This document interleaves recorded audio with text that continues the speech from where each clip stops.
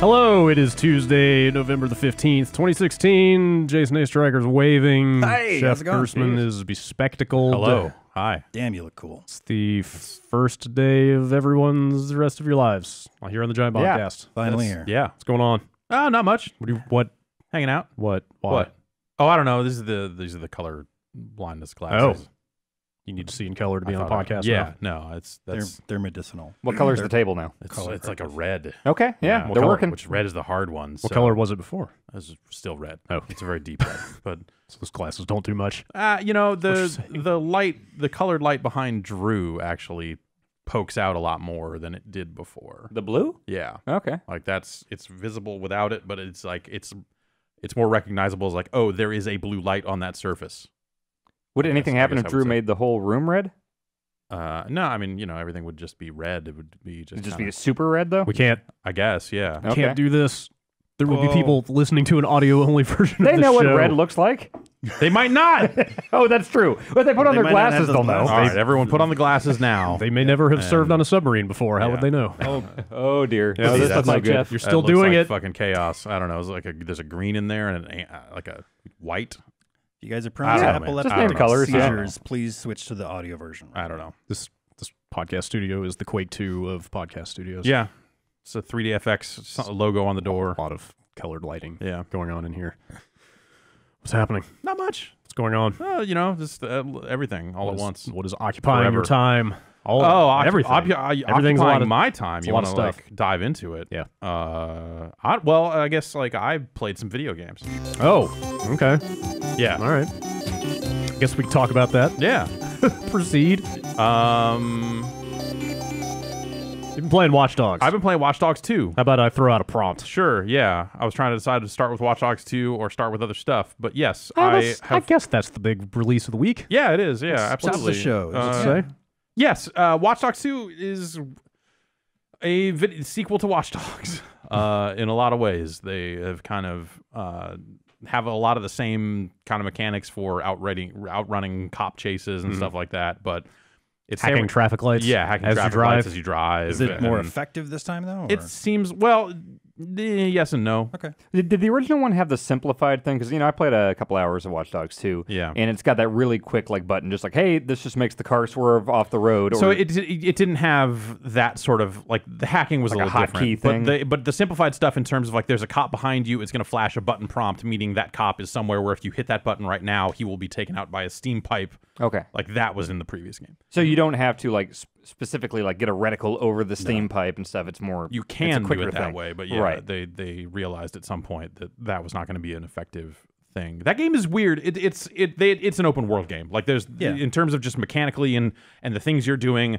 it's an open world game with side missions that are open world side missions. It's fucking go-kart races and quadcopter races and motocross Hijinks. races and Yeah, okay. and all that sort of stuff. Like it's very much that game. They've got collectibles in the world, but this time it is an Instagram-esque or a Foursquare-esque type situation. Selfies in front of landmarks. Yes, exactly. Yeah. You take selfies in front of landmarks, in front of graffiti and stuff like that. So, and for doing so, you unlock more gestures with which to take more selfies. Excellent. Which it's I'm cool. a big fan of gestures. Yeah, Big fan. it's awesome because the selfie cam lets you fucking capture the true bugs of that game with a smirking main character in front of it. So it's like last night I posted on Twitter, but I came across a car that was definitely inside of another car. Okay. And so I was like, well, got to capture this and pull out the camera. And he's just like next to it, just going, Hamming it up. you know, big smirk. Look at this fucking car inside this other car. And then I was able to be like, well, I'm going to walk up. Okay, so here's the sequence of events. I was stopping my car to figure out how to get onto the roof of a building because the bulk of that game or large parts of the game are about you getting up to the top of a building, and it's not fun. But it doesn't have, like, climbing mechanics, right? No, it does not. This isn't Assassin's Creed. No, it is not. So it's about like I need to walk Scaffolding around this block over and over again until I notice a ladder or some other way to get up. And or like then find a forklift you can activate. to pick up a thing and get up there. I think it's not fun at all. And like once you get up there, do you like go through a window? First and game work had- your way no, these down? are buildings No? you can't get inside. These are just like I need to get to the roof of this building because there's an item up there, or I'm trying to like tag this billboard, Okay. or something. You know, Sure. so it's like there are objectives like that. Or hey, I need to get up there because that's where the vent is. And I need to deploy the little drone thing to hop in there and pick up a collectible that's in the vents or something. You know, it's stuff like that. So I get out next to this building and realize I need to get up there and tag that billboard. So I just jump out, you know, stop the car in the middle of the lane, get out. Car behind me stops. It's this shitty SUV. This shitty lady gets out and starts talking shit to me about like it's like you're just garbage, like basically like it was like a really like lady. It was a really like if that was a real transaction, you'd be like, man, the shit is fucking bad out here. So I called a gang to come kill her. Good. Which you can do. I have yet to kill anyone by my own hand in Watch Dogs, unless you count all the people that have died because I've told gangs that they were traitors. That's not your own hand. That's it. You're making a phone call there. Totally. That's not your. I'm you hacking. I don't know. That's some real hacktivism you got going on there. Yeah, man. Like honestly, like the lines this game tries to draw about what is cool and what is not cool are just so fucked. Whatever. It's an open world game, so obviously they all have that to some extent, but it feels weirder here because of the writing. Anyway, so the gang shows up. They ice this woman. She had it coming, as far as I'm concerned. They pull up with shotguns and stuff in a car. You right? upgrade that ability, so it's like the level 1 gang is a little more pistol focused, and then by the end, you're just like fucking these people up bad. Show enough comes out. But like, you know, like it's a useful skill because sometimes there's a gang that's holding a bit of territory and there's an item in there that I need. And it's like, well, I could skulk around and try to do this or whatever. I'll just tag one of them and then another gang will show up and there'll be a gang fight and then they'll all end up dead. Wouldn't it be non-lethal because you can call the cops in, right? And they'll just arrest I have not unlocked the cop ability. But the cop ability starts at arrest and upgrades to like they're most wanted criminals. And one replaces the other. So it's not like once you go down that tree, it's lethal. Okay. So you're getting serious. But the gang is lethal at step 1. It's not, you know, that's just I think the cops might get lethal depending on who you call or who you call them on. A fun thing to do is you can call the cops on someone, and then when the cops show up, usually it's a few cops. Yeah. Call the cops on one of the cops and watch them turn on each other and just keep following that chain down, and they're just arresting each other. That's great. That's really silly. But so having one gang show up and fight like security or fight another gang or whatever to, you know, kind of create some chaos for you to do your dirt has been pretty effective for me because also then the cops show up too. So at some point you've got like 3 factions just like fucking each other up, and you're just like, okay, well I'm gonna walk in here and do the thing I need to do and then leave. Yeah, and you're scot-free, right? Like you're not implicated. No, in any of as soon this as as soon as you're in a restricted area, it seems like any one of those factions is gonna look at you and go, hey, depending on what you're doing, it's not a clean thing. But as far as like calling in cops and gangs and stuff, by just calling them, if a huge gunfight breaks out, like no one's looking at you, right? If you're in a restricted area, you are considered a combatant, and they will eventually go you, and then you'll get heat. But just like an intersection, you're fine. Yes, totally, you're fine. So anyway, that woman was dead, and then I decided, well, the next thing to do is for me to just walk over there and be like, yo, next to this woman's dead body as a paramedic is looking at it, just going. So long story short, the selfie cam is a fucking fantastic thing in that game. I saw Austin posted a shot on Twitter of himself selfieing a guy who was himself selfieing, and you can see on his phone that it's just his home screen. Oh, nice. It's just like, bro, it's just your home screen. Like, it's a lot of there's a trophy in that game for like getting photo bombed while you're doing that stuff. Nice. Anyway, whatever. You know, like that game is taking the tropes of the modern internet and applying them thus. You know, like it's pretty effective. It has an Uber, but you're like there are side missions in which you are an Uber driver. So you just anytime in your car you can say yes, let's do this, and it'll direct you to someone who needs a ride. Is it literally just Crazy Taxi at that point, or is there like a satirical aspect to that? No, it literally just pick somebody up and drop them off. Just pick someone up and drop them off, and you'll have a conversation with them. I've only done it once because it just seemed like this. Why would you do this? You don't need the money. It's not. Time to get some crazy background checks. Right, yeah. But you do have like conversation. Like the one I did was the guy was having a conversation with me about how the service is kind of fucked against like taxi drivers, or just like, oh, you're just out there to make a buck, huh? And you're just like, yeah, I guess, yeah. Like it's that one was weird. And then he had me drop him off in a restricted area, so gangs chased me away. Okay. So I don't know. Maybe some of them lead to more stuff like that, but.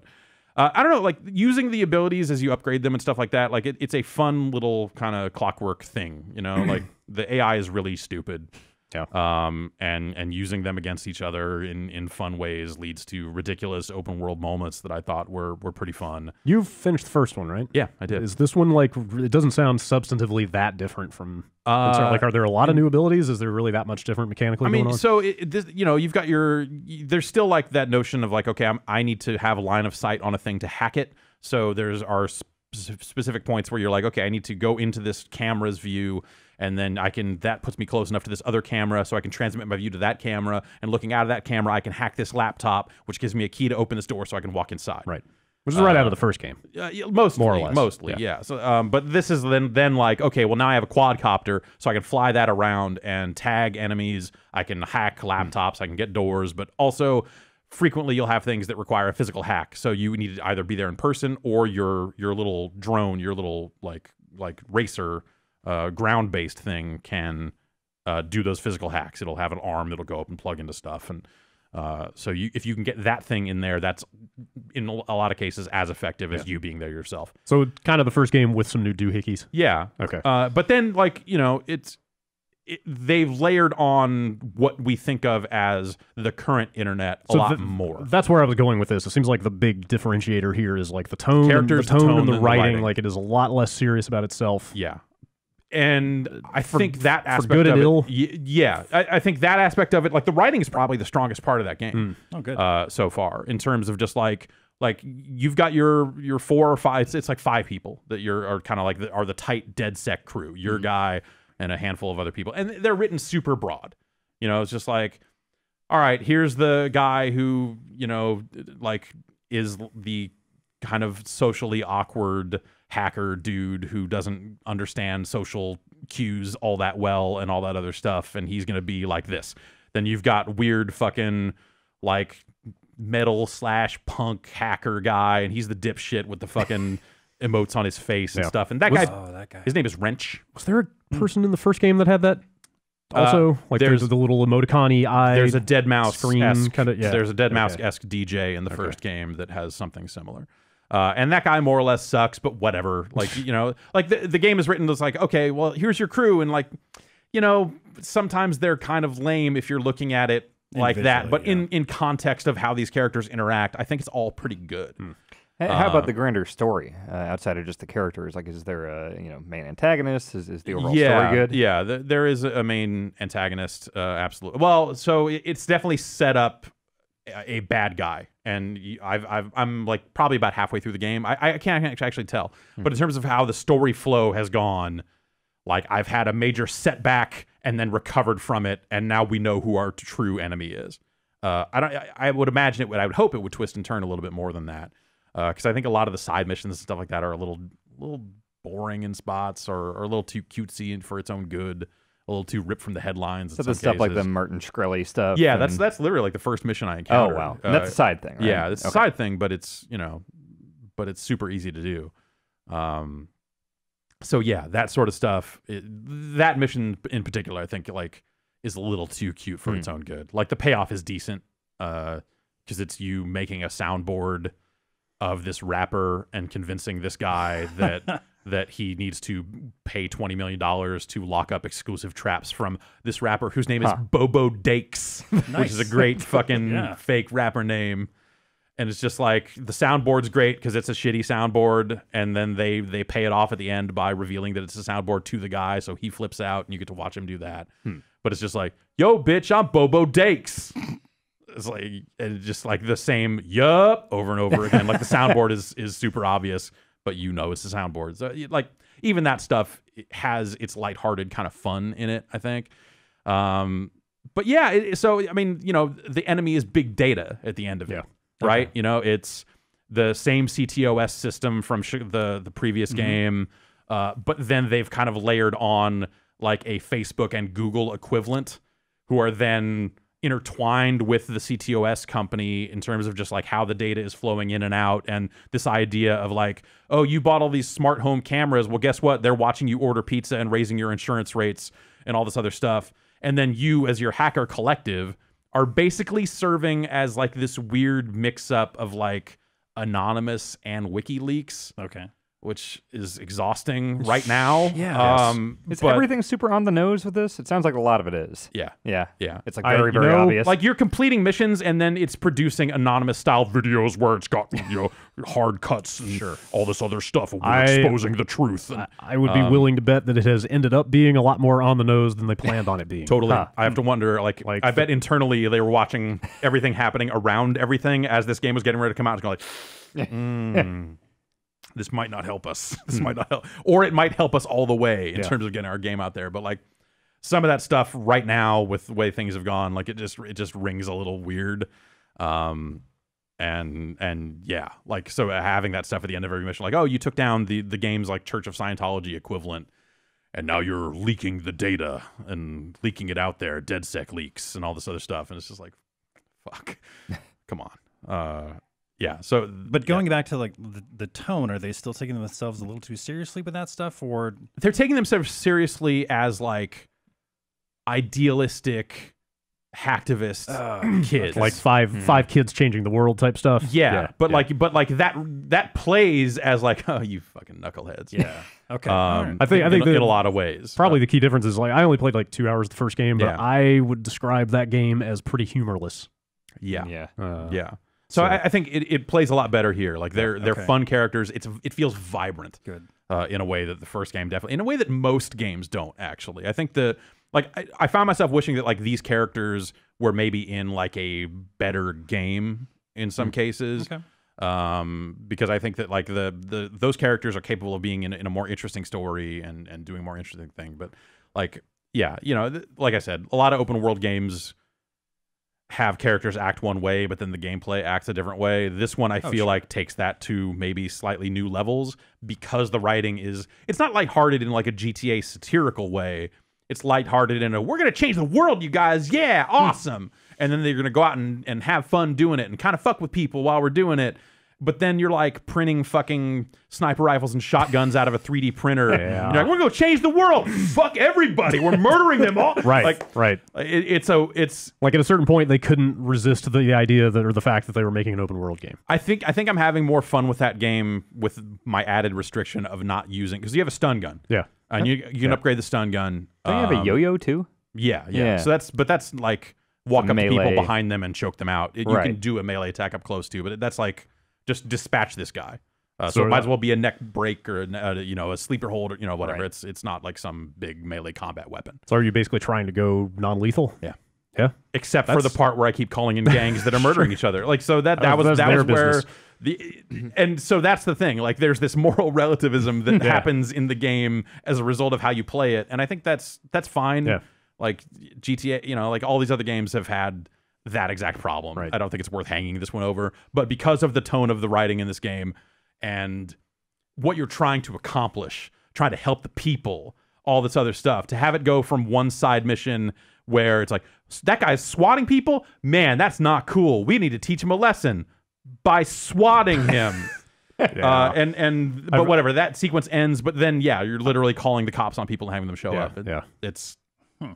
It's a little. I've read about a couple others, like maybe they're side missions. I don't know, but it sounds like there's definitely a little bit of dissonant stuff there. Totally, in terms of like your methods versus the methods you're trying to fight. Yeah, but yes, at some point it becomes.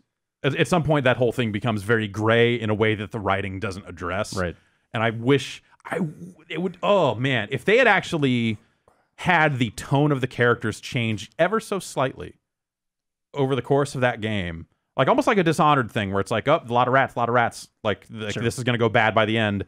Like if they had done something along those lines to address like, oh, you fucking murdered a bunch of people along the way. Like Breaking Bad. Hey, guess what? You became the thing you were trying to stop. Yeah. Like that's a way more interesting game. Yeah. Because at the beginning they kind of address like, oh man, there's no leaders to this collective, and it's the Bay Area, so it's everything from hacktivists to anarchists, like everything in between. And that so far has been the one line that I feel has been directed at like, hey, there's going to be a lot of methods employed here, but the fun-loving like, yeah, we're hacking people and then producing fun videos. Let's go spray paint our logo here. let's go in and murder all of these security guards who you can see how much money they make and what they do on the side. And how come so many people in this town write slash? They should have come up with more fucking descriptors for people, because I've encountered too many people that just says write slash. Nah, man, that shit's everywhere. Maybe it is. Maybe it is, man. Maybe it's fucking happening underneath us. Modern And society I is just don't know. kinky as fuck. Yeah, I mean, I agree, but like writing slash just seems like it takes a lot of fucking work. What is yes. slash? It's slash fiction. What is slash fiction? It's slash fiction, like Kirk Spock, that fan like all fiction? that sort of stuff. It's a type of fan fiction, yeah. Okay. Dan slash Waluigi. Yeah. Oh, is this like Overwatch porn? Sure. Okay. Okay, sure. Okay. Yeah. I mean, it's in the ballpark. No, but yes. No? Okay. Um. I'm confused again. So I mean, even if it's not internally consistent the whole way through, I think that the fact the writing is successful enough to make you, of all people, want to do it non-lethally. yeah, Like, you know, like you're somebody who likes to just fucking guns blaze through most games. yeah, but like, Like, it's- and I think the shooting in this game is fine. It's pretty standard, and it's not that interesting. Like if you had a sniper rifle in that game. And I'll try it at some point, because it seems like it would just make the game painfully easy. Because if you could just sit back and just like, well, there's 8 guards in this place, Right, and just wait for them to walk around corners and pop them off. Yeah. Okay, let's walk in here and do our thing. Yeah. Like you could absolutely do that. Because you get like remote charges and stuff that you can just have like an EMP go out and stun guys, right? Yeah, and then you can upgrade that to be just straight up IEDs. But you don't have to, right? Like you in your playthrough don't have to do I mean, that. they don't incentivize non-lethality in any way, right? Nope. Not at all. So, like, in it's- fact, like non-lethal takedowns, those people can be woken up. So, I mean, yeah, if anything, it is way easier to murder these people. Yeah. You're going for the but- European big boss rating, right? Yeah. Okay. Exactly. Well, that's what I'm saying, though. Like, I think it's cool that the presentation of the story and just the atmosphere and the tone are enough to make you want to not, Yes. Yeah. to not fall into that. Ultimately, I think it's a positive thing. Yeah, Like yeah. the game should have options for people that want to play it different ways, because it's an open world game, and that's the expectation. Right. So obviously they should do that sort of stuff. And I think their 3D printed weapons actually look kind of cool. You can paint them up, and like, you know, I printed a fucking assault rifle or SMG or something like that just had a big skull on the end of it. Because when you're 3D printing guns, who cares? Like a physical one or like a decal? Like a physical skull. Okay. Huh. Cool. It's just, All right. that game's fucking silly. Yeah. You know, Shadows of the Damned gun. yeah, you know, it's got like, you know, all the graphic design and stuff like that they've shown in the months and months prior to this game's release. Like, I think a lot of it looked really corny on its own, but the way they've integrated all that stuff into the game, ASCII art and weird skulls and weird fucking horror paint and all this other stuff, like, I think it works. I don't think it necessarily reads like 2016 hacker culture or like what kids in the Bay are into or what, like, it doesn't quite fit that stuff, but I think they achieve a tone all their own that I think is actually like pretty good.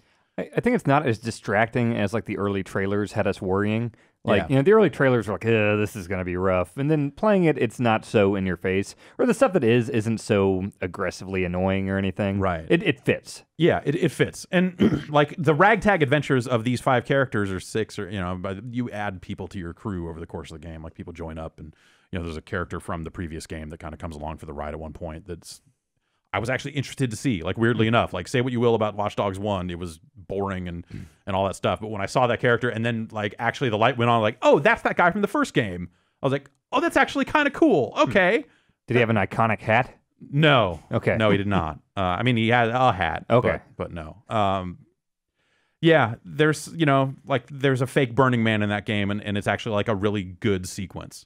Like, there's a really good use of, like, fuck it, we've got to get out to the desert, and... What do they call their fake burning? Swelter Skelter. It's pretty good. Yeah, That's yeah. pretty good. Like, there's a whole sequence there that is like a really like interesting departure. Like, it serves as a good, like, okay, some fucking shit went down. This is going to be the thing that, like, the rest of the game happens from this moment forward. Like, it's a very good roadblock in the progression of just like, Okay.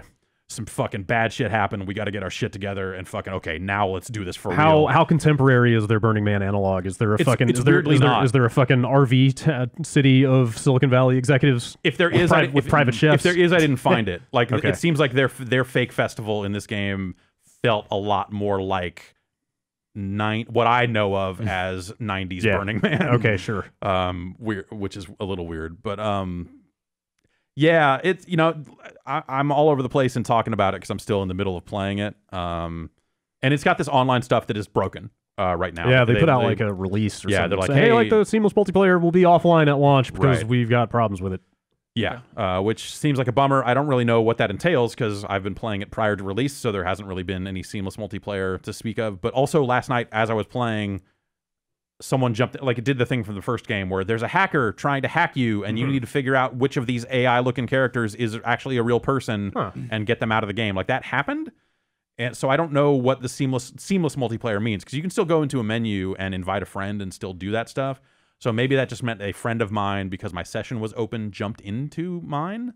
Maybe, yeah. I don't know what it means, because I don't know how their seamless multiplayer is supposed to work. So, yeah, I don't know. We'll see how that stuff actually works. I found that stuff to be a distraction in the first game of just like, hey, I'm trying to do a thing, and oh, now there's a person. Like, no, like the way it's integrated here seems the same. Like, you can always opt out, right? Well, yeah, I guess I think you just like turn off open Can you just joins. play or whatever. offline? Yeah, you could certainly just play offline. I don't know if there's an easier way to do it than that, but like I had just finished the Bobo Dakes mission, and then I was like, okay, well, I'm gonna jump back in this fancy fake Tesla I've got here and drive it at ludicrous speeds, and then suddenly someone was in there hacking my shit, and I was like, oh man, I got to stop and do this. Is there actually much point in driving around? Because it seems like 'cause the fast travel is just like there from the fast travel system sucks in that game. So yes, okay. What is it? You can fast travel to shops. Okay. So and side mission, like the races. So I can fast travel to the motocross races, or like a clothing shop, or a car store, or the hacker spaces, which are kind of your HQs. There are like 3 or 4 of them around and that's where the 3D printers are. If you want to go back and print a new gun or something like that. Do you have to go to one of the stores or shops first in order to initiate fast travel? No. Okay. You can just fast travel to all of those, but you can't fast travel to mission points. So you'll have cases where even though a mission is set in a clothing store, if I go to the icon that's for the mission, I cannot fast travel. If I move it just Weird. over to the clothing store icon, I can fast travel. And so you'll have cases where there's a mission up the street from a motocross race point, and you're just like, well, I'm going to I have to fast travel to this motocross race, then go back into my phone, which is it is a little too cumbersome for its own good. Then highlight the mission again to get it to draw the GPS path, because it clears it when I fast travel, and then go. Weird. At some point, it's just like, dude, just let people fast travel to the mission starts. Like you can get close enough most of the time that it's like not a hassle, except for it is a hassle. So they should have just caved and been like, all right, yeah, you can fast travel to missions. Like, Can you hack boost any car? Yeah. I think that's a funny, stupid once you thing. buy the upgrade. And Just like any car, like an old car you can get in, and all of a sudden it's got nitrous? Okay. Yeah. Hacking, right? hacking. Okay. Yeah, you use your botnet to hack this thing, because Okay. like you need a botnet to run these exploits. Okay. Did they say sploit? No, they don't. Okay. At least not yet. I would not be surprised. Exploits sounds like something that would definitely come out of it. They do say 0 day. Oh yeah. There are 0 day hacks in this game. Yeah. Absolutely. I don't know how meaningful this is to people that don't live here, but Right. the depiction of San Francisco, It's really good. Pretty good. It's really good. pretty good. And yeah, so someone asked me this morning, like, do you think it's better or worse than the Division's New York City? And the answer is, I have no fucking idea, right? Because I don't know. I've been to New York City, but I don't know New York City. Yeah. Whereas in this, like, the Ubisoft office is in the right place. Like you can kind of navigate by feel. Yes. Weirdly enough, I saw you drive up to the Ubisoft office, and I was like, yeah, that's exactly where I'd expect that to be. That's I've exactly walked where to that office many times. And then the ballpark's right there, Yeah. and then it's like, okay, well, the Castro is where it's supposed to be. So if you're like, oh, I'm in the Castro, I need to get Fisherman's Wharf, like I know how to get there. There's Market Street. Like the first thing I did was just drive to the Sunset, just without looking at the map, and it works totally fine. Like one of the first mission objectives is walk to Mission Dolores Park. Right. It's fucking weird. And it's a pretty good. I mean, obviously they're shrinking it down a lot. Yeah. Especially when you get get a 1-to-1. Yeah. Especially when you get out of San Francisco and it's just like, oh, 30 seconds from here is Palo Alto. That's and then it actually can fuck with you, because it's like, oh well, I'm on First Street and I'm gonna go and I'm gonna drive 5 blocks over and think I should be on 6th, but oh no, now you're in the Sunset. Like you kind of fly across town in 2 seconds. Which I mean, like kudos to them for making a really good San Francisco, but I think by and large, if you don't live here, none of that. Oh yeah, matters. it's meaningless. It doesn't mean anything. But it's a lot better than the driver San that Francisco was the one. thing I was thinking, was the driver San Francisco was like super fuzzy. Also better than the with crew. a lot of that stuff. Right, the crew is definitely. I mean, they got a whole city. Yeah, whole the nation. crew is that phenomenon writ large, right? Yeah, it's the whole country. How big is the Bay Area? Like, can you go over to Oakland or? Yeah, Oakland is looking a chunk of the game. Looking at the map you showed me, Oakland is like what? Pretty small, 6 blocks or something. Yeah. Same with Marin and South. Marin is barely South there. Bay, Like right? Sausalito's there. It's kind of like once you get north of the Golden Gate Bridge, it's a little you know, it's a little off. Little Did you rude. try On to a find the ferry? giant bomb office? Yeah, Sausalito's not there. So second, the street we're on now, or the Sausalito office. The Sausalito office. Sausalito is not really there. man. Sausalito's It's very- like a dock with boats. It's which very is- very like rural above the yeah, bridge. right. Can you go to Alcatraz? Yes. Yes. Okay. Yeah. Cool. Yeah, you can fast travel out there even because there's a clothing store there, Okay. like tourist stand or whatever Yeah, sure. for stuff. But yeah, once you get outside of San Francisco, everything gets really small, really fast. Like there's just an area that's just marked Silicon Valley, and that's where the fake Google office are. Is it Noodle? Yeah, Noodle. Yeah. That's a pretty good. There's a mission where you're walking around there doing stuff that's pretty good. Like their campus. Yeah, in Okay. terms of just like addressing the character and the nature of diversity in tech and stuff like that. There's some stuff in there that's like, oh, okay, you actually are going, like, the game kind of doesn't go there. The game so far has been pretty neutral about everything, and then suddenly it's like commenting about the nature of being a black dude in an all-white company, and you're like, man, wow, okay, yeah. That I thought was well done, not super in your face, but That's great. But it's a good nod to that stuff, and I wonder how much more of it there would even be. Yeah, it's a neat game. I don't think it's like an amazing open world game. I think a lot of the side activities are kind of drab and just standard. And like I said, too much of that game so far has been about me trying to figure out ways to get on top of buildings, and that stuff's not super fun.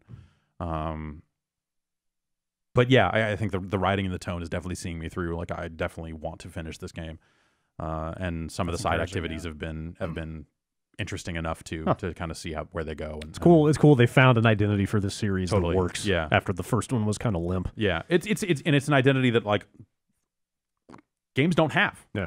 You know, like you don't see a lot of this type of stuff in games. Like they're writing youth culture in a way that I'm not going to say is 100% authentic. Right, but it's better than most games. But it's right? way better than most. It almost makes me think back to stuff like, I don't know, like maybe Getting Up is a good comparison. Or yeah, I mean, this is a little more lighthearted than that. Oh, no, like, no, I don't mean that it's yeah. like similar tonally necessarily, but in terms of like A jet grind. hitting the mark. Yeah, Jet Set Radio, like just games that hit the mark right a little bit better than you would expect. Yeah. Yeah, totally. Yeah, there are parallels there for sure. So yeah, I'm looking forward to finishing it. But at the same time, like playing it in large chunks, like I found myself kind of getting bored with some of it because, like I said, some of the side stuff is good. So the generic side stuff is as generic as it could possibly be. And some of the mechanics are just like, all right, guys, I get it. The internet, because like literally, your XP are just followers. You know, so it's like everything you do gets you followers. And they write it into the story where like followers are people that are installing our app and giving us permission to use their phones as part of our botnet. Right. And you're like, okay, yeah, all right. And there's even a character. You've ginned up a reason. There's even a character that's like, is this ethical to harness the horsepower of all the people who install our app? And you're like, no, we're open and transparent. They know that going in. They're joining the cause. Yeah. They're joining the cause of me printing this shotgun and then murdering cops. That's what they're in for. Yeah, it's whatever. Yeah, it's fun. You can do some fun stuff in that game with the abilities, and The drones seem fun too. yeah, That's cool. it's all right. The game's all right. Cool. Yeah, that's super encouraging. Yeah, the initial Yeah. media blast that we got from that game, the tone just seems so far off. But Yep. yeah, It was hard to know how that thing was going to pan out. Exactly. For sure. That's cool. But yeah, it's cool. And then so I did I ran an Extra Life stream over the weekend. Oh, right, yeah. I did a Hot 24. Damn, how'd you hold up? It was fine until the last 90 minutes or 2 hours or so, and then the bottom dropped out. Actually, the whole thing went way faster than I thought it was going it to. does. Like it went from like 1:30 to 5 super fast. And I thought that like 2 to 5 was going to be the dark time. That was going to be the hardest part. But before I knew it, the sun was coming up, and I was like, oh shit. But then as soon as I saw that, then it was like, oh, I've been up for 28 hours because I woke up. So I actually I ended up playing through Smash TV, and I think I fell asleep like a dozen times playing it. Wow. Just like for Just brief seconds nod at a time, offs? just, Okay. And then hearing the character die, going shit. Yeah. and waking up. So I'm in the middle. Actually, I started part 2 of that uploading right before we came in here. So I'm slowly getting those up on the site. I have to trim them a little bit. Congrats, My man. mic arm fell off the desk. Oh, I need to modify my desk to get that mic arm to bolt to it cleanly. Yeah, even so, like that Blue Yeti microphone they use, that's super heavy. Yeah, it is. As well. Yeah. I don't The know if arm, it's, like, great for- the arm can handle it. The mount can handle it. But I don't have a flat spot on the bottom of my desk that I can screw the bottom of the mount to, so it's kind of half screwed in. So like I started the stream and then grabbed the mic and moved it, and then the whole thing just went. I'm like, shit. I went and found a mic stand a couple hours in, and it was fine. But anyway, over the course of that, I played a bunch of old games that were fun and all that sort of stuff. But I also got to level 50 and regenerated in Titanfall. Cool. Which was cool to finally do. That game's really good. I got some XP if you need help. Yeah, no, thanks. Yeah, and I started playing Hitman. Oh, Yeah, I saw some of that. So I played through the training stuff and then played through the first mission. I walked the catwalk. Yep. oh yeah. The ship thing? No, I did the ship thing and then did Paris. Oh, that catwalk. Yeah. I was thinking plank. That's somehow, helmet. Yeah. somehow your first experience with a fire extinguisher made its way to me. Oh yeah, Yeah. Huh. That seems to be the litmus test at this point. It's really satisfying. Something about that two-handed. It's Overhand- fucking crazy. overhead- Like overhead everything hurl. about throwing objects Yeah. and murdering Yeah. people in that game is fucking insane. Yep. And I love so I get that fire extinguisher and I'm like, oh, that seems like that would be a good item to hit this fucking chef with, and it's telling me to do it. So I'm like, all right, well, this tutorial says to do it, so all right. I missed with the fire extinguisher because he stepped out of the way, yeah. and then he just talked some shit and then went back to what he was doing. Yeah. I was like, that's the dumbest thing ever. Yep. Video games are the best. And then I had a hammer. But the savagery is that I'm facing away from him and locked onto him. Oh, yeah. And the animation of him just faced away with this hammer is going, Yep. Yeah. is just All the fucking- animations, all the And the sound. The sound, too. Yeah. all the every throwing or takedown animation and all the dialogue that comes out of them as you're doing it. Like Yeah. I've walked up to a guy with the wrench before, and as I started to swing, he goes, "Not the face!" And like you take him down in the middle of the line. Nice. that game seems fucking great. Yes. Yeah. I got deeper into that escalation mission I was trying to do on UPF Yeah. with the Great Dane and all that shit. Those things get insanely hard. Oh, I Some bet. of the crazy, because that's like kind of considered, I guess, a late game one being on the second to last map. Sure. Yeah. The last condition they just threw in for me on that one is someone is stalking you. Oh wow. That's the text display, or that's what the modifier says. And then you get in there, and sure enough, there is a guy in like all black, like tactical gear, ski mask, like no face, with a shotgun, just wandering around the level looking for you constantly. And then It's if he super does find ominous. you, And he'll see through everything you're he wearing. sees through Yeah. everything. He's got the little dot, so Okay. so if he gets within range, you're just done. Can you take him out? Wow. Do you So- have to take him out? So I managed it the first time they rolled it in. I was like, I managed to lure him around a corner and take him out, and it felt amazing. They should have given him the Michael Myers mask. Well, That's I- already in that map. Well, then I know it's worse because he's just this all black, like ominous figure with a shot. And then the fourth level of that thing, after I successfully did that, the condition they added was you can no longer pacify the stalker. So you have to do everything in that Yeah. escalation, which is already super hard with a guy just wandering around looking for you constantly. Terminator. It is creepy and tense as hell. That's awesome. It's really something. Yeah, this is probably the first time that I've liked a Hitman game. Yeah. It's the best one. Yeah, same here for sure. Yeah, it's a very strong start. Yeah. The more I play it, the more I like it. Like there's just there are legitimately really satisfying stealth mechanics to dig into there on top of all the absurdity. Yeah, just hilarious, perfectly dumb stuff, and then also a really good game surrounding it. It seems like it's also pretty good about like the opportunities and stuff like that of like letting you see like, hey, here's a path you can take to do this, and it was like going through that on the end of the training and just like, oh wait, I can rig up this ejector seat and make this fucker. Okay, all right, let's do that. That seems like a fucking good dumb thing to do. Let's do that. Let's definitely do that. Yep. Like showing you the fun, I think is super smart. Because if it was just like, hey, there are a million ways to do this, have fun. Yeah. Like you would never find most of them. But you can do it that way if right. you want to. Which yeah, is you can great. turn that stuff off, Yep. right? Because that's Yeah. That's and key. I used to feel kind of guilty or like I was shortchanging myself by following all those opportunities because like they really are. If you turn on every prompt and like every objective indicator, like Right. they really are sort of just a paint by numbers. Like do exactly what we say, Right. and you will see the funny kill. But the more you play the game, the more you start going outside of that. Like right. the more you start seeing other goofy opportunities that the game doesn't like enshrine in mechanics. Yeah. that you can get into on your own, and you Yeah. start feeling more I think open-ended about it. that's probably a pretty wise way to handle it. Yeah. So I think that's the whole thing with Hitman of being able to kind of do whatever and find different ways to get these kills and stuff like that is great. Yep. But I think people will feel I would have felt slightly in over my head, I think, if I had just been dumped into that mission and had not seen you guys play any of it and just been like, okay, now what? I guess I'm just gonna walk up to this guy and kill. Like, I wouldn't have tried to even do anything fun, because it would have been like, oh, well, I haven't really seen anything. I mean, I guess I see that, but I don't know how to get him over there. It can be Like, overwhelming. Yeah, like kind of leaning into just the idea of just like, hey, here's some things you can do, and this is knowledge you could probably apply to every part of the game. That's like, how it works. here are some things you could think about this. To Like, think about this. To use the Dave Lang term, like the possibility space is just immense when you first start playing that game. Like, there's so many things you could do that it's hard to kind of get a handle on what you should. Yeah. But yeah, that stuff opens up. Yeah. And that game seems really good. Yep. That's pretty much it for me, I think. Cool. Yeah. Jason, let's talk about Dishonored. Yeah, let's 2. talk about that Dishonored game. the second. It's playing been a kind bunch of of a slow burn on that. Yeah, I was Yeah. a big fan of the first game, and they just kind of thrust you into the second one. You get to play as Emily or Corvo. And you're stuck with that character through the entirety of the game. You don't like flop back and forth or anything like that. We watched you start a Corvo game on UPF. Yeah. So the setup of the story is you've got this long lost aunt. She seems super evil because she's like a Skeletor fucking equivalent. Like if you listen to her voice, she's just like cackling and she sounds evil.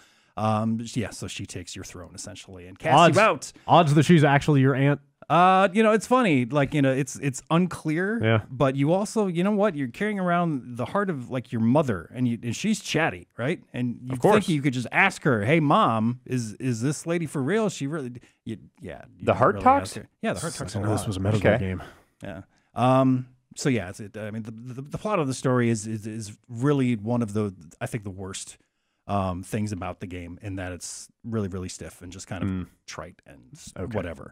The voice acting we heard seemed pretty rough. I've definitely seen other people kind of complaining about a lot of the Corvo in performances. particular.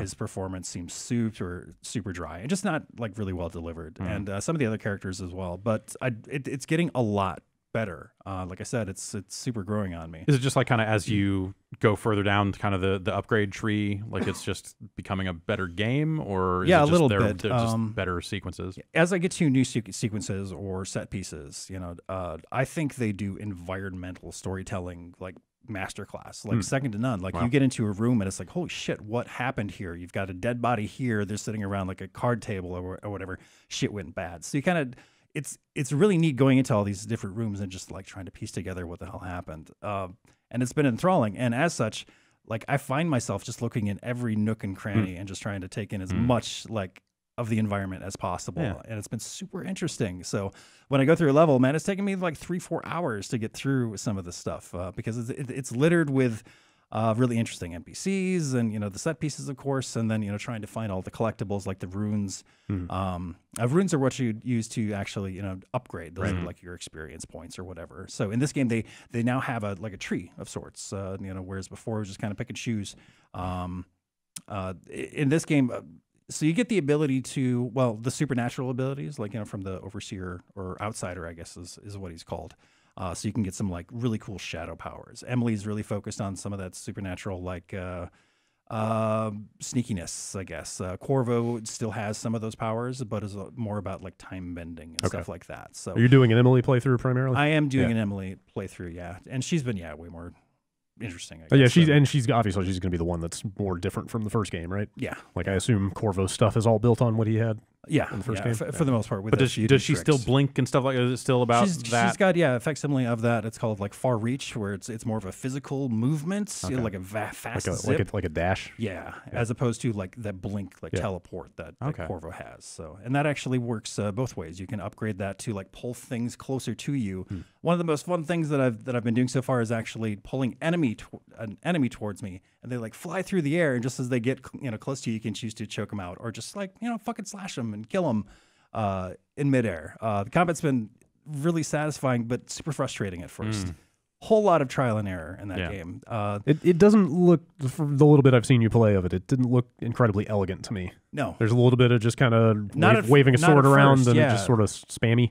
Yeah, a whole lot of fumbling. Yeah. But I mean, once you get kind of locked into like a good groove, it'll feel a lot better. I think you'll find out, when you're supposed to attack and when you're supposed to block, and the parry system works really, really well. You block an attack, and then you can, do a one hits like a takedown or kill or something like that.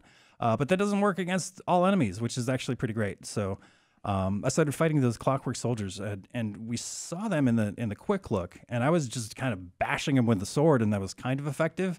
Shit's changed now, and I cannot do that. And I was really banging my head against the wall. It's like, is this game super hard? Am I super bad? What the fuck's going on? As it turns out, you're just not supposed to like bash them to shit. It's not a game about open combat. Yeah. I found out that, I can actually snipe their head off with just one crossbow bolt, and that just like incapacitates them for the most part. Like they can still hear you, and if you get too close and make a noise, they'll come after you. But I mean, that's how you're supposed to fight them. So there's a lot of rules for like each of the enemies that you've got to like adhere to in order to be kind of effective in that game. But I like the way they handled severed heads. yeah, I have to say. that you can pick them up. Yeah, Just the way that's presented as you're carrying the severed head around. It gets visceral. Yeah. Like when you're doing like those one hit kills or like taking them out from behind or something. Man, you can chop off limbs and they go flying and end up in a drawer somewhere. And it's like where did this right arm come from?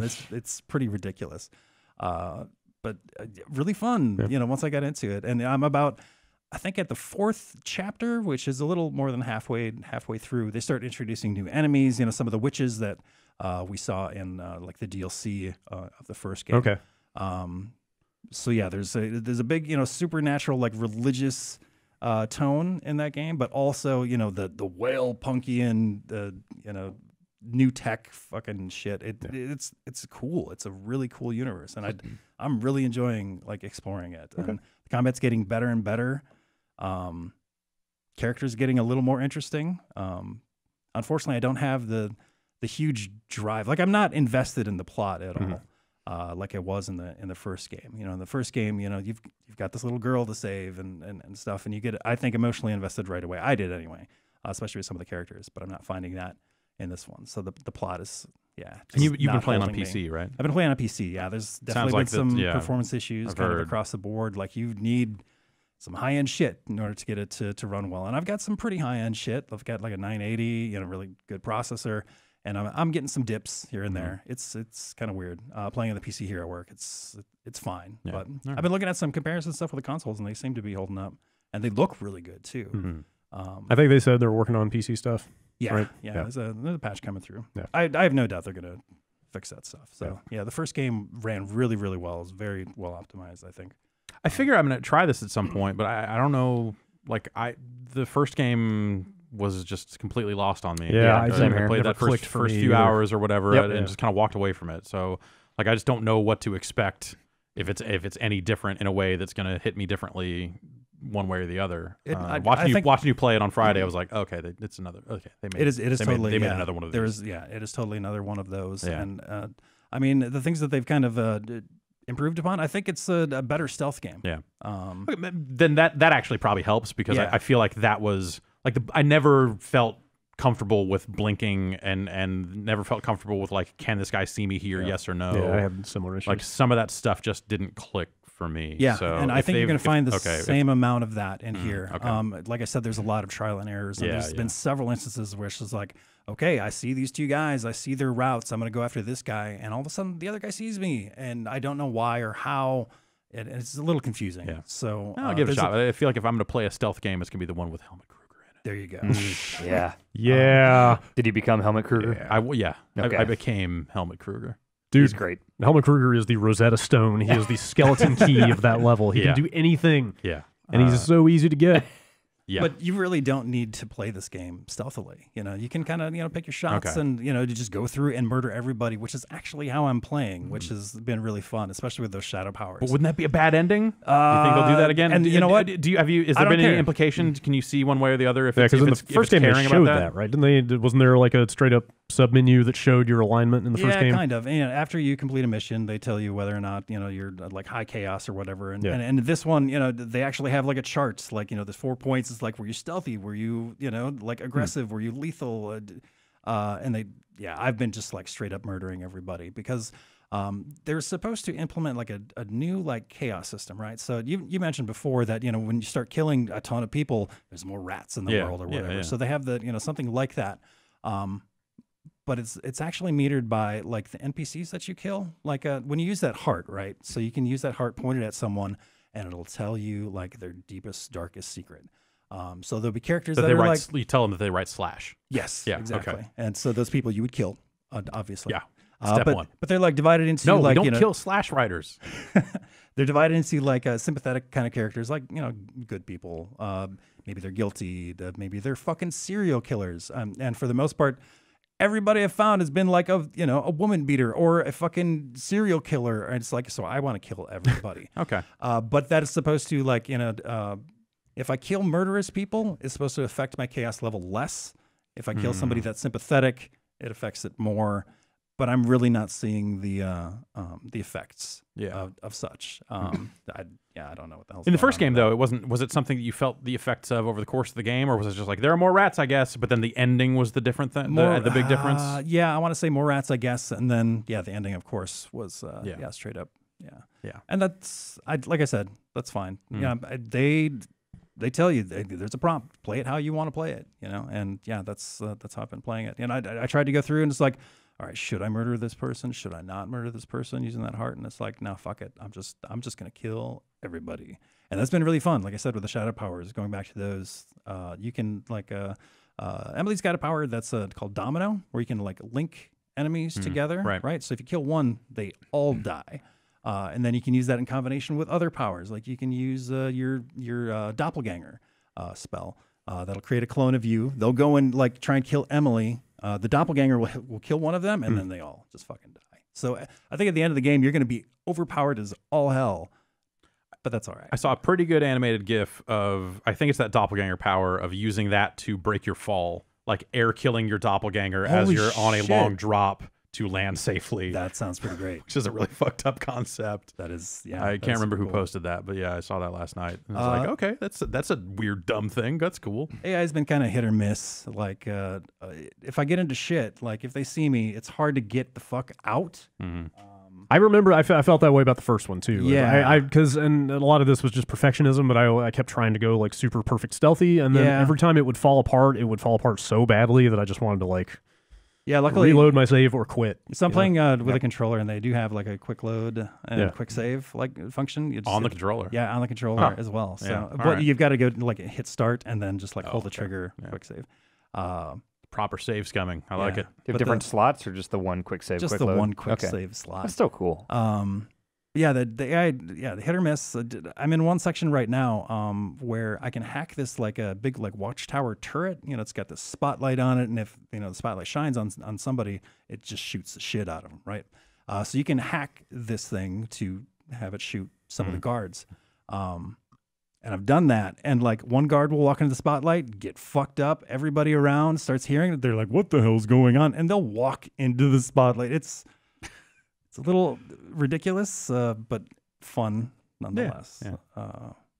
Overall, I'm super digging the game. I haven't gotten to the part where they have, the time shifting stuff that we saw in some trailers earlier. I'm really, really looking forward to that. But yeah, I'm gonna see it through. Sounds for sure. Pretty promising overall. Very promising.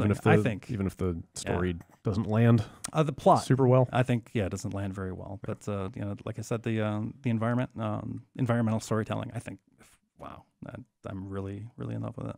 Yeah, those games have really cool, like unique art design. Yeah, for sure. Yeah, totally. I think it's way better than just a solid game. I think it's a pretty great game. All right, it's good to hear.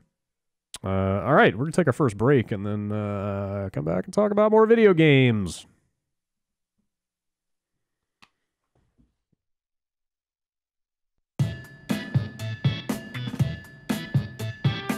We got to stay safe out there. Yeah? Yeah. What are we going to do? How are we going to protect ourselves? Well, we're going to start by protecting our computers. Ooh, yeah, that's the most important thing in my life. Absolutely. So turn to a global leader in digital security, Avast. Gonna send their cyber troops. Yes, Avast installs tiny cyber troops inside your computer. That sounds good. It keeps you safe Yeah. online against cyber threats.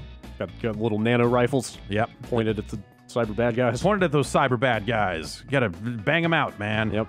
More than 400 million people trust Avast to keep safe on the internet.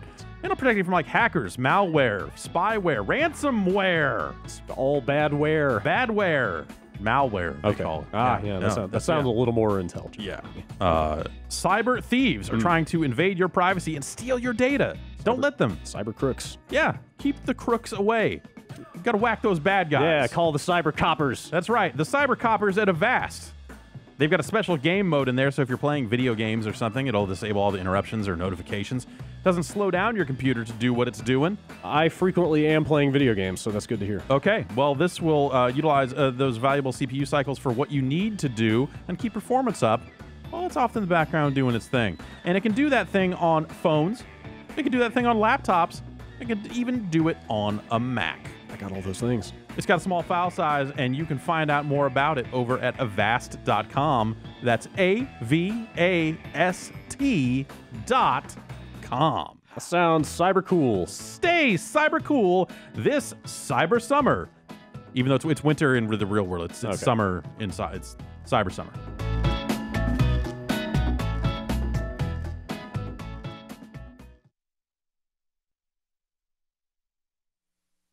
All right, Dan. Yes. I know you've been waiting for this. What am I waiting for? God Eater Minute. Tell me about No. it. No, there's no God Nope. Eater Minute. Those days are gone. Did you finish Video games? No, not yet. Tell me about Pocket Monsters. Oh, the Pokemon. Yeah, I'm playing Pokemon Moon. Okay. There's Pokemon Sun and Moon. Why'd you pick Moon? The thing on the front looked cooler. Okay. Yeah. The moon is cooler than the sun. Which Pokemon did you choose at the beginning Literally. of the game? The owl with the leafy bow tie. Poplio is great. I like Poplio. Yeah. I want a Poplio. It will join my team. But once you I get one in the start wild. with a Poplio as your homie. No, Wow. They all seemed really cool. Shows But that your owl has a side. bow tie. Although my owl has evolved and now it's this like Jared Leto adolescent owl. He's got this like swoopy hair thing going Okay. over. Like he's skinny tie and It's like this like emo owl thing going on that I'm not a fan of. I wish I could revert back to the first owl. Should've just any, pounded owl liner. B or whatever to. Yeah, that's a thing, right? See, I've never actually. Okay, the only Pokemon games I've beat are Pokemon Snap and all of the mini games and the Pokemon Stadium games. Okay. So the important ones. Yeah. You know. Yeah. Baseline Pokemon. Yeah. Yeah, like, my aversion to JRPGs growing up led to me not really playing those games. Mm-hmm. But I gave X a try. I put like 10 or 12 hours into X. Yeah. I liked it. It was cool. But I'm liking this a lot more.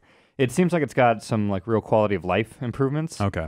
So let's say you've used this poison type of Pokemon against this flying type of Pokemon, and this thing's really effective or this is not. Super effective. Anytime you use, like you see that in the wild or whatever, it'll remind you like, oh, this move is not very effective. This move is super effective. So you don't have to memorize all these different that's cool. things. Yeah. And like if you want to use a Pokeball to catch a Pokemon, you can just hit Y to go right to your Pokeballs instead of having to do whatever you had to do in the previous ones. Yeah. I don't have the biggest frame of reference, being very new to the series, but this seems very approachable. Mm-hmm. There's way less stuff that I'm confused about than even I was with X. And it's been really fun. I'm probably like 8 hours into it now. That's cool. I wish I could get back into Pokemon, but because I played Red and really liked it. When all that stuff first happened, I was like, man, this is fucking cool. That was literally the first generation. Red and blue, yeah. And then like when Gold Silver came out, like this is still cool, but I don't know that I want. And I ended up not finishing that one, I think. And then from there it was just like, all right, whatever. I just don't have time or that much interest anymore. But You can only memorize so many. I always love the concept. Sure. But It's just really smartly put together, like even like trading Pokemon or battling like locally with other players. yeah. You both just pick this thing from the menu and you hold your thumb anywhere on the bottom screen, and it just recognizes if anyone around is currently holding their thumb on the screen, Okay. pairs you up with them, then you can fight or trade or whatever. Huh. It's just been really seamless and easy to do. Yeah. So there's They've had like 20 games to try and work that out. Yeah, so. right? yeah. Good. There's just a lot going on in that game. Does it I have feel amiibo support? I have not seen any amiibo mentions. Seriously? No. Weird. Yeah, I don't think You would there's think. amiibo stuff. Hmm. Don't think so. Good job, Nintendo. Well, it's Game Freak. It seems to be like Nintendo developed games are the ones that yeah. go hard on the amiibo stuff. So you're coming hot off of like a Yokai Watch, which is definitely has its similarities.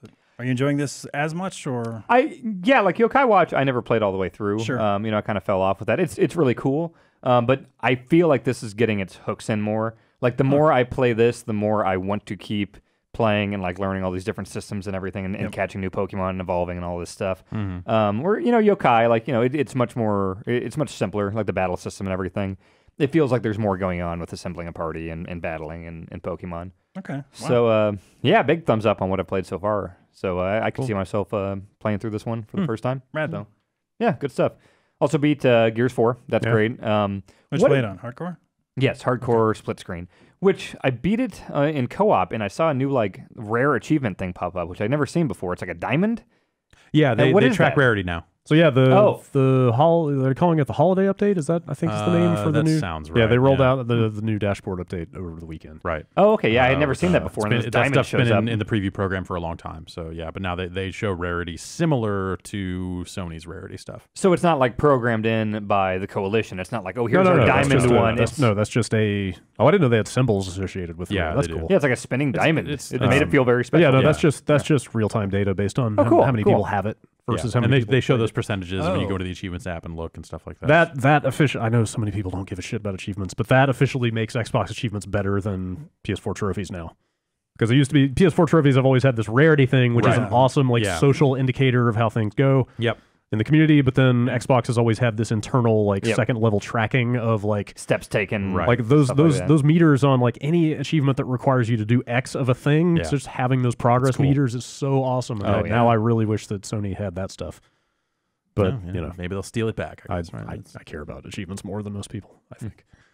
Yeah. And clubs are out now too. Yeah, they are. We need to talk about the Giant Bomb official club at some Oh. point Yeah. and get that thing started. It is started. I think there's something wrong with it. Yeah, We're gonna have to- we're have to I talk. think we're gonna have to contact my. Well, there's another one though, There is. which Yeah, you may- reserved 2 ahead Yeah. of time, and one of them didn't work. yeah. So we have to figure out the one that didn't work is I think the one that'll be the actual official one. but, Yeah, I don't know. if Microsoft can fix it, Yeah, we'll have people start joining. The other one is official classic, right? yeah.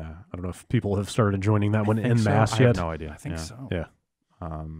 Anyway, All I know is that I got about 18,000 club invites over the weekend. Yeah. just watching TV and stuff. oh yeah, I turned all my notifications yeah. off for that stuff. So Same here. Yeah. Only thing I'll say about Gears is that I loved pretty much all of it except for like the last bit. Kind of, it didn't end with a bang to me. Like the Yeah, last it's- sequence. There's a final boss fight that doesn't seem like the end of the game, Not and at it all. seems like you're heading into a real final boss fight, but then that's just a cutscene that is in fact the end of the game. Yeah, you kind of realize after you kill oh, the thing. It's that like, is oh, this is going to be never- credits soon, isn't it? That is Yeah. never a good feeling when Yeah. a game ends before you feel like it should end. But I mean, the rest of it's super solid the whole Yeah. way through. And we did some Horde on the site last week. Right, And yeah. I've been doing some Horde in my own time too. It's great. Like just matchmaking. Yeah. Like me and Bianca will matchmake with some people, and that's people will drop out and stuff. But overall, it's been pretty good. Cool. So yeah, that game's great. And then other than that, just the usual Titanfall and the like. Cool. Mm-hmm. Cool. Drew. Brad? Anything good? Yeah. What are you playing? Spreadsheets.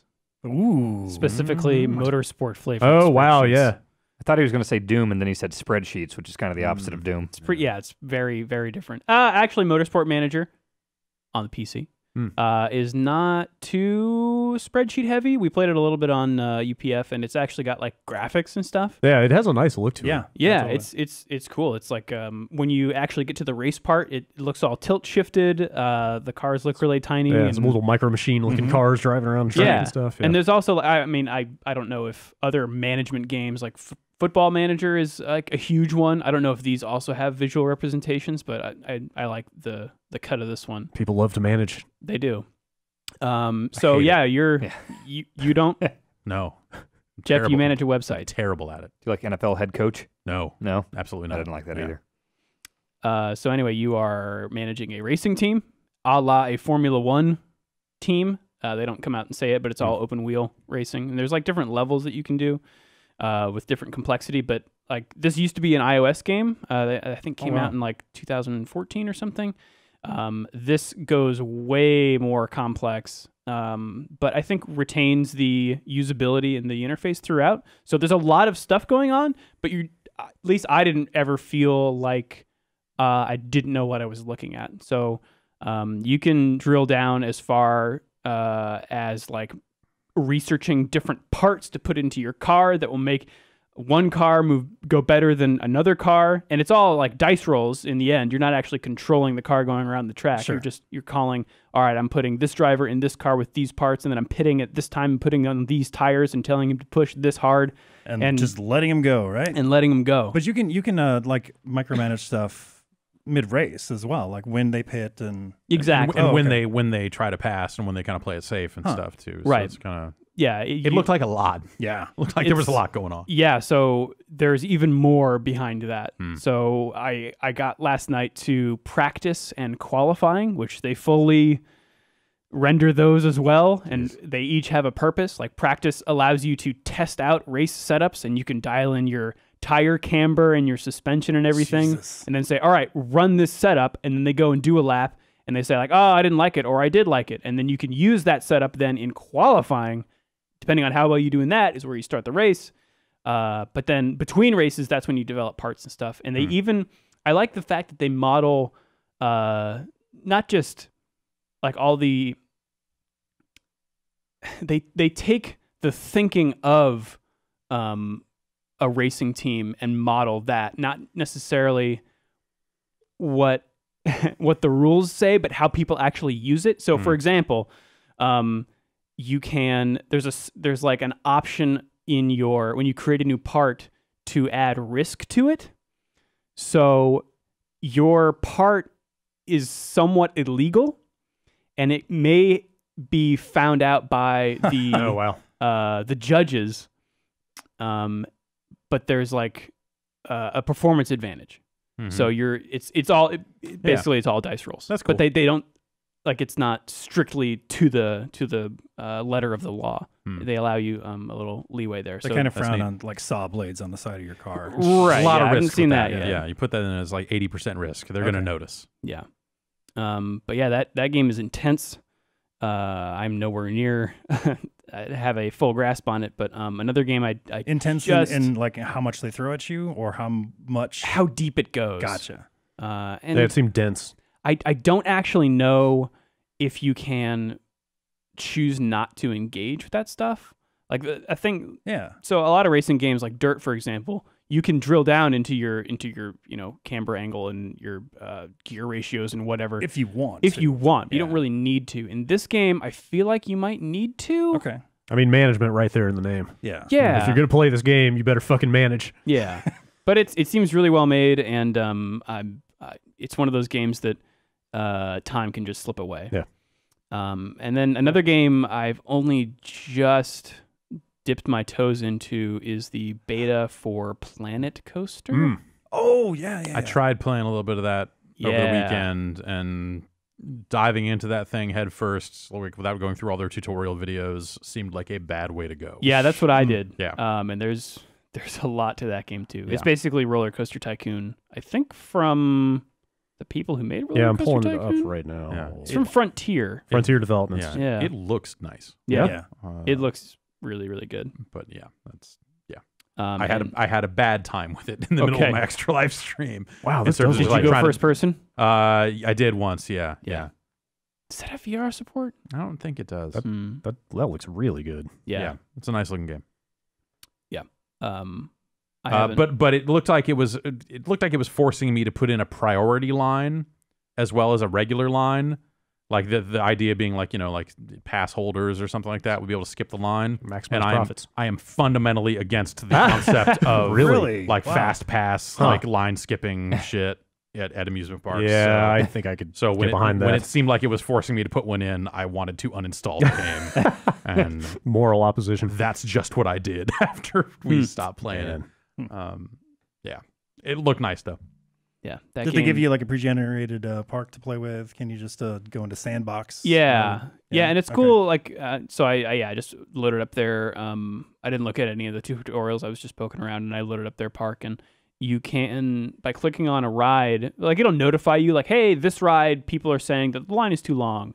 So it kind of directs you in that way. But you can click on a ride and see stats about it not only like the speed that it goes at and the G's and the nausea that it'll induce, but like how much I forget what they call it, not adornment, but like I don't know, flair essentially. And then you can add, so like if you like the flare of your line is not enough, so I put some palm trees next to them, and then it increased by a couple %. And then like those little water spouts that fly up. So now people love waiting in line. Yeah. Like, they love it. Look at these trees. Yeah, It was a great time. so I feel like the magic of the original Roller Coaster Tycoon was having like increasing aspects like that, but also at the same time making it look aesthetically pleasing, or like in like making sure that your park was the way that you wanted it to look, while also Making people increasing those numbers. Yeah. And I feel like that I felt that in what little I played of Planet Coaster. So Did you ever play any Railroad Tycoon? You ever get into not that? Railroad, no. Okay. There's a new game out now that looks like it's similar to some of those games. And the name escapes me, but all right. I want to give that a look at some point. Man. Yeah, I tried to find a speed slider to turn all the way up to make the coasters fly off the track, Sure. which you could do in Roller Coaster Tycoon. I couldn't find it, so maybe It's that's in gotta the be a tutorial way. somewhere. I assume there's a way to share parks and stuff, whether like a community. I don't You know. can create a character and stuff at the front of that thing, and Okay. it looks like you can visit other people's parks. I would assume yeah. so. Yeah. I want to share that shit. But yeah, you create a character, and then it just shows you a globe, and then theoretically, I think your Steam friends would show on that globe. Gotcha. But yeah. Drew has your Final Fantasy VI going. Oh, that's pretty good. Is yeah, it? you still going? Yeah, I'm still going. Awesome. I just got to the Phantom Train. Okay, yeah, shit. You're getting in there. Yeah, That's making some like progress. 3.5 hours in or so. Dude. Do you have Spin in your party right now? Yeah. Yes. You can suplex that train. Yeah. Dude, What? don't fucking spoil that for him. I've seen that screenshot. That's pretty Yeah? cool. Yeah. All right. Did you not fight it? No, okay. I haven't fought a train Oh, yet. I'm sorry. I'm He will. riding on it. He will at the end. Fucking old SNES Final Fantasies had a good run of just letting you fight real weird shit. Yeah. Like the demon wall. Right. Fuck that thing. Yeah. You fight a wall, you fight a train. Giant purple octopus. I was talking about Earthbound this weekend. You can like fight scalding cups of coffee and stuff in that, Yeah. right? Really weird stuff. Yeah. Yeah, I should play that game. Dan, you might like Earthbound. I like the idea of it. I played a few hours of it, and then the battle system kind of turned me off. Oh, okay. But I like everything surrounding that game. Like it seems to have a really good sense of I humor. tried to play Earthbound relatively recently and just, Yeah. yeah, but I never really played it when it was new, so it was kind of my first time trying to check it out, and it didn't do anything for me. I am delighted to hear you're still playing that game. Yeah, Same. It's great. We should talk in greater depth at some point. It's my Game Boy Micro, holding strong. Yeah, That's crazy. that's good stuff. Can you do blitz attacks relatively easily with your micro? Blitz attacks. Seven. Are those Like the a ones where you do the button direct presses? button inputs? Yeah, That's fine. all working out? Okay, Yeah. good. And they don't there are no button prompts for that, right? Don't you have to just memorize the He combinations?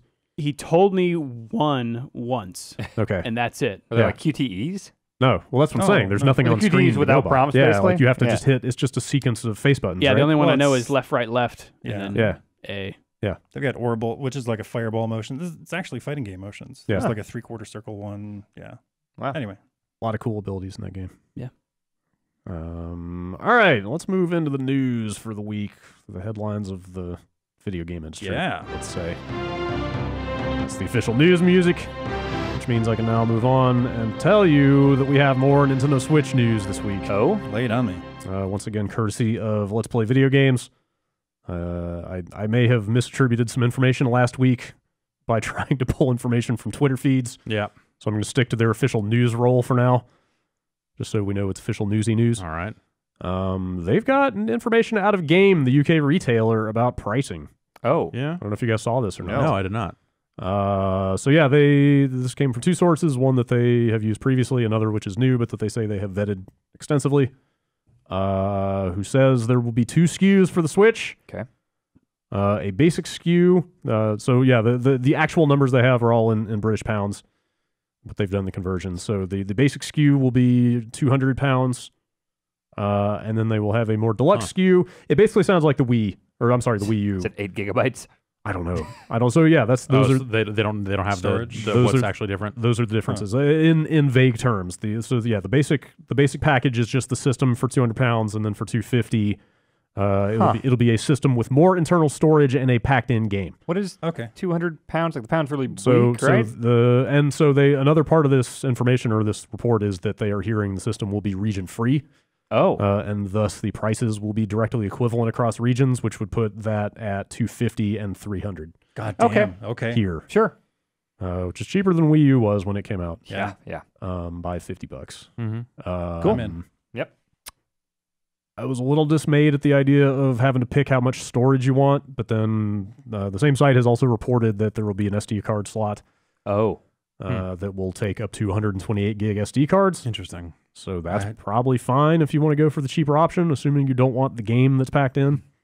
Right. I thought they were scared as hell of external storage, but They've put SD slots on everything so yeah, far. everything they put and out has had Well, them. I know. every but- single one has led to Exactly. some fucking magic Yep. Yeah. happening with some of those platforms. So, I wonder if Mario's the pack-in. This report says they have heard what the pack-in game is. Is it but Mario? No, they don't. They're not Oh. saying. They are not confident enough in the information as yet Oh. to say what it is. Nintendo Probably. launching with a new Mario game would be awesome. Probably. They haven't done that since 64. Or Zelda. I mean, Well, there's even then- there's the even then you new had to- Mario Brothers Wii Even U then, or you had to whatever. buy Mario Yeah. 64 externally. That is true. I mean, just like a launch with a Mario Remember- game. Remember when they dropped the price on the N64? yeah, Like, right right before before prior to $1.99? release, they're like, hey, Like, by the way. they dropped it by $50, like right before launch. Yeah. Like, who does that? Yeah. It's Was it weird. originally 250 and went down to 200? I don't remember. Or it might have been 300 to 250. I forget. Huh. I think it's that one. And then was it like Toys R Us Canada put up a page that had pricing on it. Oh, I haven't seen that. Oh, really? That I saw yesterday. That I want to say it was like $329 Canadian. In your Which experience, seems to line up with this. I'm not Yeah. sure. how trustworthy are these pre-price leaks? Because sometimes, like, retailers will just, like, we'll see, they put up, If they're putting it on a site In and the not system. immediately taking it down, then you look at it and go like, that might just be their best Yeah. estimate. Right. Or, That's the or same as something. listing December 31st as a release date. Right. Right. Yeah.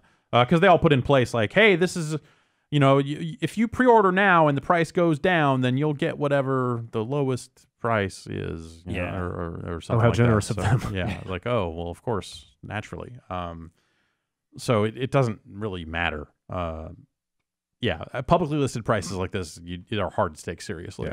Yeah. So like the Toys R Us thing, I looked at it and went like, it doesn't really mean anything. Like it could be right. We don't know. Like this other story, if they're sourcing it from retailers and they trust their sources and they've had pretty accurate stuff on this in the past. Yes. That's probably a little more easy to believe. I think than some of this other stuff. from what I remember, they and Eurogamer are the two sources that all of the credible information pretty much has come out of on this stuff. Right. Yeah. So I'm inclined to think it's pretty trustworthy. They mentioned the Pro Controller. They use the phrase Pro Controller. I think don't know if Nintendo that's used official. the term Did Pro they actually come Controller, out and call it that? Yeah. They mentioned that will be £40. They don't give a direct conversion there, but probably you could see like 60 That's what controllers cost nowadays. on that. So It would be nice Factor that in, for that 'cause- thing to be region free. I Yeah, think that would yeah. be that'd be cool. I think it would maybe lead to a case where Nintendo is better about localizing its games and aiming for worldwide releases and stuff like that, which I think would be a cool place for them to be. what do you mean by better? Because I mean, it might push some games back overall if they want to do worldwide launches for everything. But I think I'm saying there's not a lot that they're not already bringing over, right? yeah, but if they're bringing it all over at the same time, Oh, then you mean that'd be- better about like also simultaneous third-party launches. games. Yeah, like yeah. specifically, Sure, like third-party sure. games that are not going to get brought over because they're too esoteric or something like that. Yes. Like that'd be nice to just be able to have the option to play some of that stuff if you wanted to. Yep. There's no reason to region lock your system. They should. Don't do it. Yeah, don't do it. That stuff sounds pretty promising to me. Yeah. That is maybe cheaper than I would have expected by $50. Yeah, same here. Yeah, I'm totally in. If that's the case. So there you have it. That's what I got for you. Yeah, cool. That seems to line up. That's a sensible price. Yeah. I mean, we're less than 2 months away from the full game lineup announcement. It's early January, Roughly, right? right around 2 months. Yeah. I mean, did they say that was gonna be like full game lineup announcement? They said, I guess, just the said games in development. They Yeah, said they'll the announce phrasing was games sort of and price like and we'll stuff. discuss games in development or something like that. I'm sure I'll get the answer to my Mario question. In January. Probably. Yeah. Probably. Jeff, you sent me this link to a thread on NeoGAF. Mm-hmm. digging into the release notes for the latest version of the Unreal Engine, Yeah. which, without descending into a lot of technical minutia, seems to imply that maybe you're going to be able to start changing your PSN name soon. Yeah. Yeah. There's some stuff in here that seems to. I mean, you probably have the actual like terms in front of you. I do, but yeah. it seems like that Sony is maybe changing how they want developers to look up your name on PSN. And the fields that it is storing and fields that it is pulling from for that sort of stuff. Yeah. It's like, how does this tie into the Unreal Engine? So the release notes for Unreal are talking about how it, I mean, I could read the actual language, refactored the PlayStation 4 online subsystem engine plugin, which is part of the Unreal Engine, I'm guessing, to support PlayStation 4 SDK version, blah, blah, blah. Deprecated the use of SCENP Online ID, replacing it with SCENP Account ID, as per Sony's recommendation. There's a bunch of other stuff in there, but that seems to be the crucial thing here is that they have... Yeah, without going too far down the rabbit hole on this stuff, changing name on PSN is hard for a reason because of some of the things they did to build that stuff in the first place. Yeah. So Bad decisions that were made 8-10 years ago. So hearing that the solution seems to be we're creating a new field in our data table or something, and this is where the name is stored now, that says to me that they have done... what I always thought was the only way they could solve this problem was to just create a new field. Yeah. Unless you want copy everyone's name over here and then build that field in such a way that it can be changed. Yeah. Unless you want to break all legacy support for that stuff, you kind of have to just build on top of it. So when and if they do roll out the ability to change names, I will be curious, very curious to see if any of that works on older platforms. Or if that's just a PS4 only thing. Where you can change your name here, but it's still going to be this. Yeah, I mean, if the problem is what we think we know that it is, then that will not be the case. But then again, who cares about changing their name on the PS3 at this point? That ship is rapidly sailing. Right. It seems largely like what Steam does to me.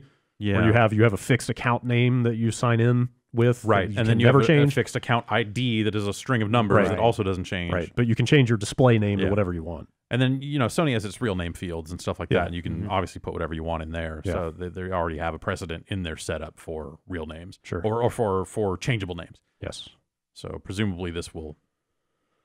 I bet that they announced this at PSX. This seems like the type of... Right, that's coming up. That is the type of like, hey, only our most ardent fans care about this thing at all. That is the perfect level of announcement for PSX. It's like TwitchCon announcing new emotes. Yes, exactly. People watching the PSX keynote or whatever will be super stoked at this. That I bet that like this says to me that this is, if it's in the SDK now, then... Well, I don't know. Maybe it would take time for the games to get out there and support it. Like, who knows what actually has to change. Yeah. Is it early December for PSX? Yeah. PSX, Like that's first, Anaheim this year? First weekend in December, something like that. Cool. I could see that being announced there if they're actually going to go through with this. I know a lot of people that would be very happy about that. Sure. Who registered really dumb PSN names I wish that I could ago. merge accounts. Because I have multiple accounts on both platforms that have digital purchases associated with them. I wish that I could just combine those. Merge trophies. At some and point, I had a name that had a website name in it, and I didn't work for that website anymore. So I'm like, fuck that. So I had to create a new name. Yeah. That's why you got. And because I didn't fucking learn anything, I went and named it after a website. That's why you got to use a universal name. Yes. Something you can live with someday when they come hell or high water. The ability to change it, then this problem will be null and void. Rain or shine. Yeah. You got a username that works for you. That's a great PSN name, by the way. What's that? Rain or Shine. Yeah. Like Jim Raynor. Oh, wow. Yeah. Huh, yeah, it's got to be taken. Rain or Shine Jr. It's about to be, if not already. In other Sony news, I sort of hesitated to include this, but I think it's probably worth talking about. Jeff, you got a PS4 Pro. I did, yeah. I have one on a FedEx truck somewhere. Mm-hmm. Digital Foundry posted a report Thursday or Friday last week. So basically, like, the press got their units a good number of days ahead of and then it launched on Thursday. Launch date, which was last Thursday, and then they have started posting benchmarks and stuff. I'm of two minds on this because on the one hand, it's like a very minor discrepancy. It's not a huge deal, but on the other hand, what it implies about the story of the PS4 Pro is terrible. Yeah, sure. But they've got a handful of games they've been testing on the PS4 Pro that actually run worse at 1080p on the Pro than they do on the regular system. And what does run worse mean? So Is in it just most frame cases, rate, in most cases, or- the games they call out here are Skyrim Special Edition, Last of Us Remastered. Deus Ex Human Revolution seems to be the big offender. Most of these, it's like a handful of frames per second in isolated cases or something like that. Yeah. Like they say, Skyrim is mostly fine, except certain areas it'll be worse. Deus Ex sounds like it's the real offender where you're seeing like massive meaning like 5-10 frames per second. Okay. In a game that runs at 30, that's Right. a lot of frames. That's not Yeah. great. And like Last of Us Remastered runs at 60 already, so you're dropping a few frames off of that. It's not a huge deal. I mean, this is a site that specializes in pixel counting and like frame timing and like Totally. really esoteric minor data points. But the story of a console Right. that costs more than the original console, has way faster hardware in it, and is putting out games at launch that run worse.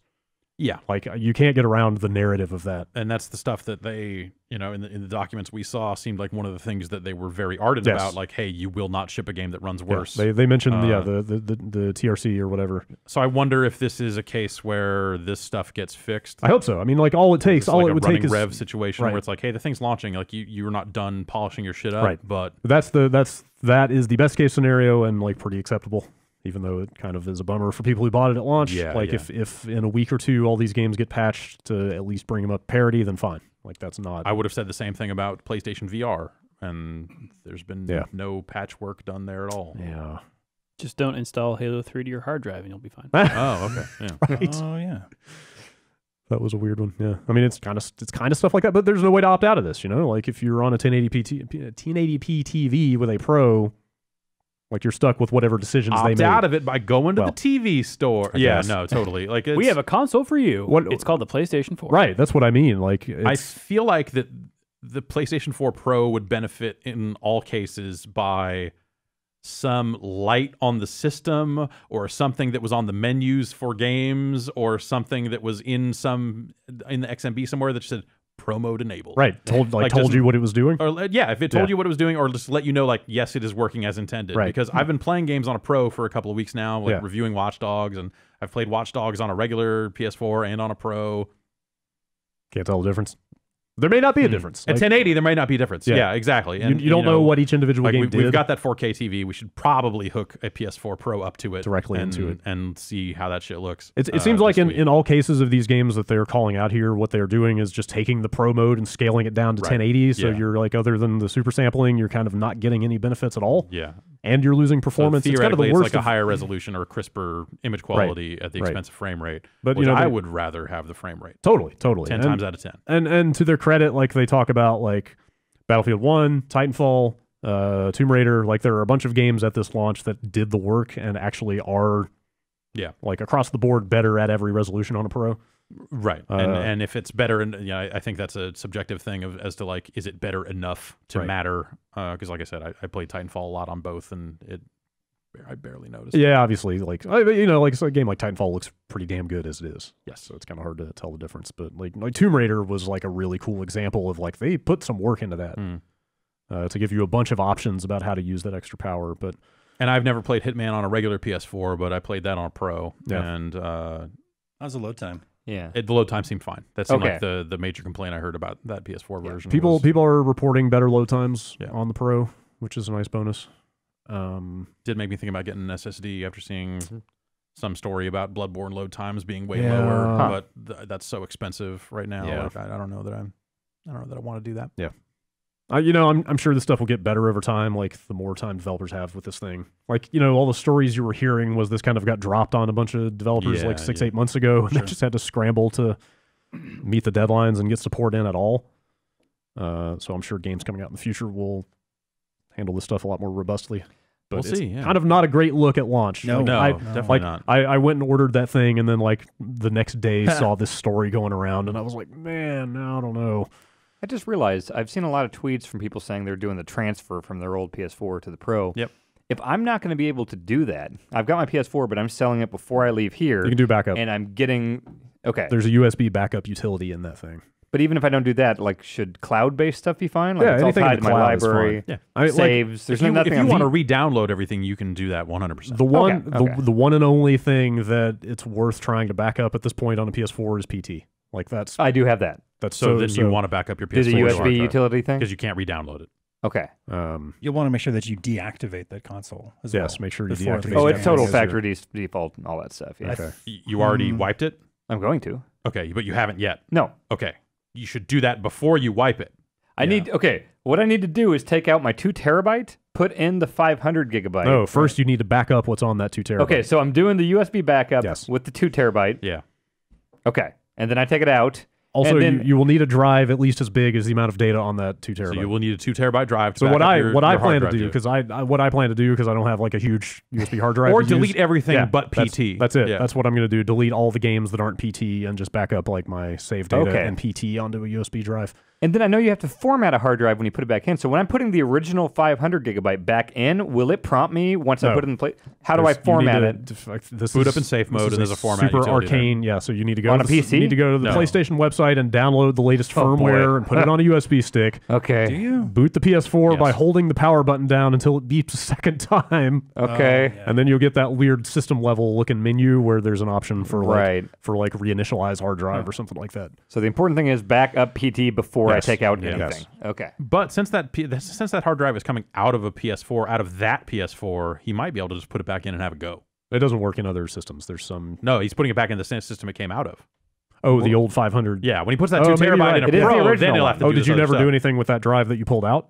I think I put it in the casing that you had me take it out of that casing. It's Yeah. the one you told me to buy. But did you ever use it? I don't for- know if I ever actually put If you've never anything actually on like there. messed with that drive, you might actually be able to just stick it right back in there and have So it work. I could just plug it into a PC and it should tell me based on the folders and everything. I wouldn't do that. I don't know. if you want. No? I wouldn't. Yeah. I Just, wanna just know. format it. Just fucking format it. Whatever. It's not that hard. Okay, Yeah, all right. Sony has a tutorial up on how to do it. It is arcane, but they have a guide. Okay. So It's easy. But not- also it's not that deactivate hard. your hardware. Of course, Like, yeah. okay. No, I'm good about that. All right. The PS4 to PS4 transfer actually will deactivate a system does it? in the Okay. process. Okay. But it leaves everything on that hard drive. So I have like the PS4 I transferred from is now just not my primary PS4. But it still has my accounts and stuff on it. So you would have to manually wipe it after that. It doesn't Yeah. it doesn't move it all off. You gonna keep that old one? Yeah, I guess. I was trying to decide if I should try to sell mine or not. I also have a white Destiny PS4, so now I have 3 PlayStation 4s in the Hmm. house, and that's dumb. No, that's kind of dumb. You never know. Hey, there are 3 TVs in the house. There Why you go. not? There you go. So now there are Xbox Ones and PS4s at each one, which is a really stupid thing. Now you could be gaming all the time. That's right. Don't stop. Never Why stop would you? gaming. Gaming. I gotta buy a PS4, a 4K TV, Yeah. though, Yeah. and then I would only want to play games on that. Mm. So yeah. Jeff, this emerged like hours ago. I think you know more about it than I do. okay. I've got it all in front of me, but it is twisted. What's going on with Rock Fractions? The 2? game show?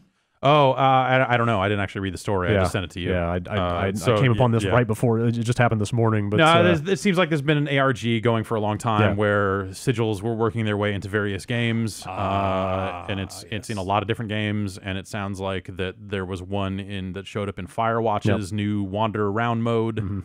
as opposed to the core game, which I think is still something of a Wander Around mode. Sure. And there was something in there that led people to a website and blah blah blah. They found a video of the Frog Fractions dude and some other dude eating soup, I guess. What? So it seems like we might be headed in a Frog Fractions 2-esque direction. So these symbols that kind of look like, the Westworld maze or whatever. That's exactly what I was thinking of. What the hell? So they're being included in other games? Oh yeah. Yeah. So this was a story that came out. I think Patrick has been from Vice. He's been getting the emails. It's been cracking this open. Yeah, like a bunch of What's Vice?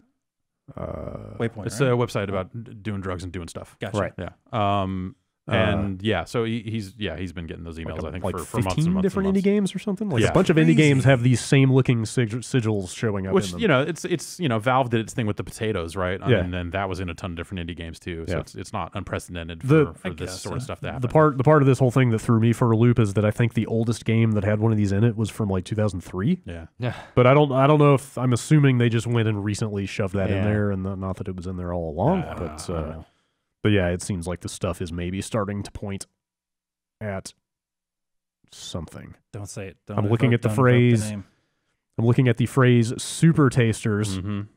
as in soup or Yep. tasters. Mm-hmm. Wolfgang Puck, organic French onion. Okay. I don't know. Yeah. You got me. Yeah, I don't know. ARGs are awesome, and I don't have time to follow them. Yes, it is much. I wish I did, because that's rad. That stuff is super dumb, and it's ARGs creative when they're very creative and lead to a lot of yes. people doing acting that shouldn't be doing acting. Yeah, I always think they're fun. Oh, I think sure. that's great. It's like we're putting on a play on the internet, and it's weird. ARGs are like the EVE Online of real life metagames. Sure. In that you can't get into them yourself, but you're happy to look at what other people have figured out and done. I know the truth behind Lonely Girl 15. Right. Me.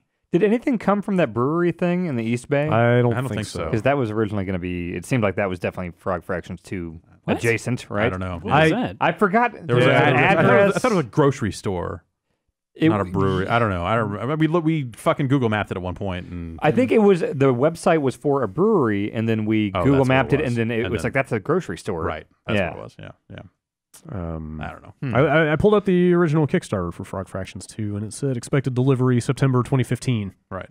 So Maybe it's been out there. I was going to say either they're way behind or it's been out for over a year Yeah. and nobody's found it yet. It's in Firewatch. Maybe Yeah. that dude is just getting sick of waiting for people to find it and is Right. starting to Okay, drop. guess we need to come up with a new ARG, like, because all right. this one was too much. Gonna have to leave you idiots some breadcrumbs because you haven't figured it out Yeah, yet. who knows? Frog Fractions is good. Yeah, reading all this made me want to go back and play Frog Fractions. kind again. of. Nobody could buy the NES Classic. What are you talking about? I got one in my bag. You want to buy it? No, $900. Good. I'm good. That thing is cool, but like, there's just enough about it that would be clumsy to deal with. That I don't actually care. I hear if But- you plug in a Wii Classic controller to it, one of the buttons becomes the reset button. Oh, so really? You can go back to the menu without having to walk up to it and hit reset. That's That is helpful. cool. That's cool. I mean, Be nice. if helpful. That thing's advertised, cool. yeah. Like we put up a video. We took a couple hours and went through it and looked at all that stuff. And it's exactly what they said it was going to be. Yeah. Cool little but case, it- man. There is some emulation issues with the Really? audio. There's no. like Frank Cifaldi was saying the noise channel is off. That's a which shame. lines up with that's But I mean, we got a bunch of emails about this. It launched on Friday. It sold out in like 60 seconds.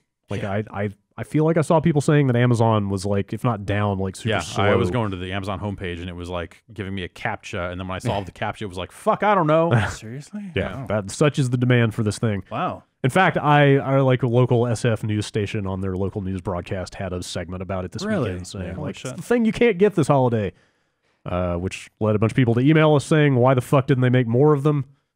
I don't know. now when you say the classic controller plugs into the console, right? Yeah.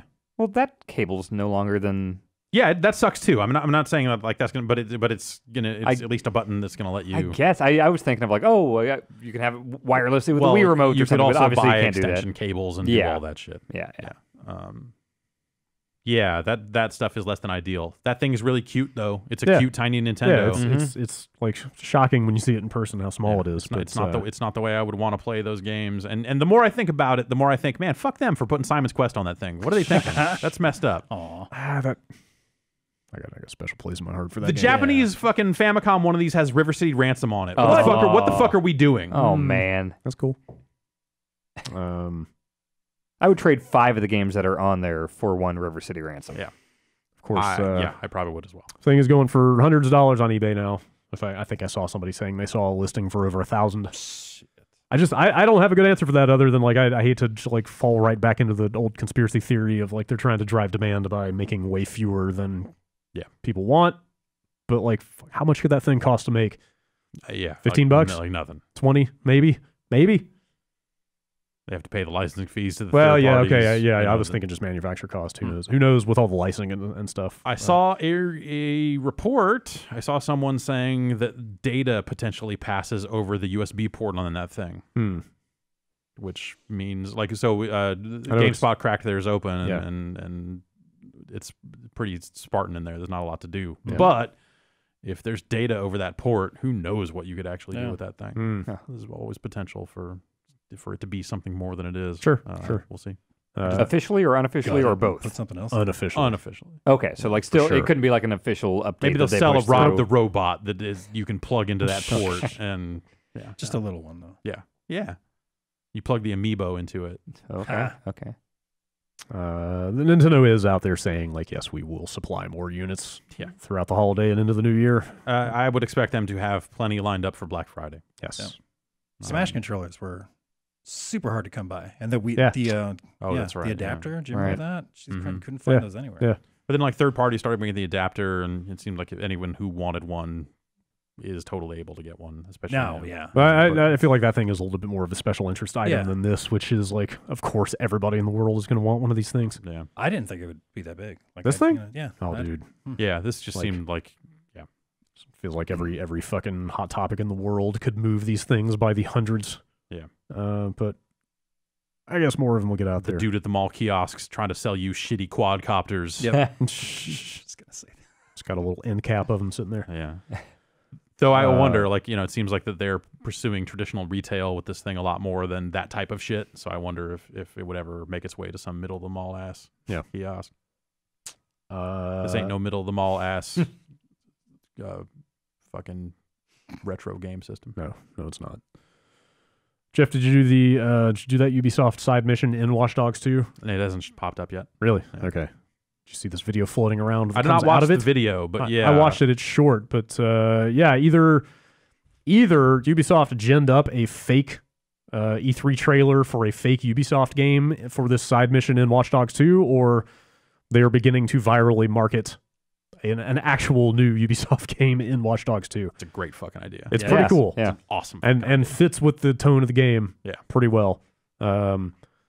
Like you can walk up to their office in the game and it looks just like their office. And there's a trophy that implies that there is something that you will do in that office. That there will be a mission. This So story then- says there's a mission about stealing a game trailer from their office. Yeah, and you'll hear employees like talking, like if you hack their phones, be like, "Oh, surely we can't have another trailer leak, right?" Yeah, apparently there's dialogue Nice. in there from Ubisoft employees complaining about the Assassin's Creed leak, Yeah, Oh, wow. which is also pretty good. that's really funny. Awesome. But this trailer, like it's so it's got a bunch of watermarks on it, like E3 Rev 03, just like real obvious, you know, like unfinished trailer type stuff. But it's for this like super colorful space game with some country and western type music in the background. Just a bunch of space stations and ships and planets with a really like bright, colorful art style. Okay. And no name.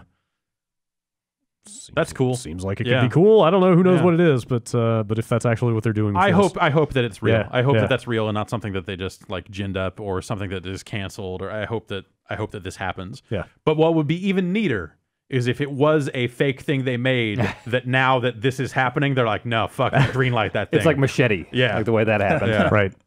We've got to make this game now. Yes. That's neat. Yeah. It is. It is cool. It's neat that it's not just like For Honor. Like Yeah. it would be Yeah. so That'd be lame. easy for them to just slide in. The thing they have coming out Yeah, next, yeah. that would probably not go over so well. But not as neat as if it was just a video of Eric Pope. That would be That'd be better. great. I would accept that as well, FMV Kingpin, Eric Pope. Seriously. for sure. And then also some Ubisoft executives are being accused of insider trading by a French regulatory body. Really? All right. Yes, the AMF, a regulatory body for the French stock market. I mean, this is not a financial podcast. I don't know how deeply we can delve, It is now. we can delve into this How stuff. much money you got in your wallet right now? Giannis Talking Malat, finances. Giannis Malat, who runs Ubisoft Montreal, is the only one I've seen named. There are 5 people accused of dumping a bunch of stock prior to the Watch Dogs and the Crew delays a couple of years ago. Oh. Remember that? Yeah. When those games got delayed out of the fiscal year, and Yeah. then of course the stock is going to drop after something like that. Right. So that stuff's ongoing. They're denying any culpability. I don't know what you're talking about. Yeah. That's Yeah. that's the story. Who knows how that stuff will go. But there it is. It happened. I think that's all that happened in the world of video games that I found over the last few days. Cool. That's all I So- heard about. Yep. Sure. So let's take another quick break and then come back with some emails.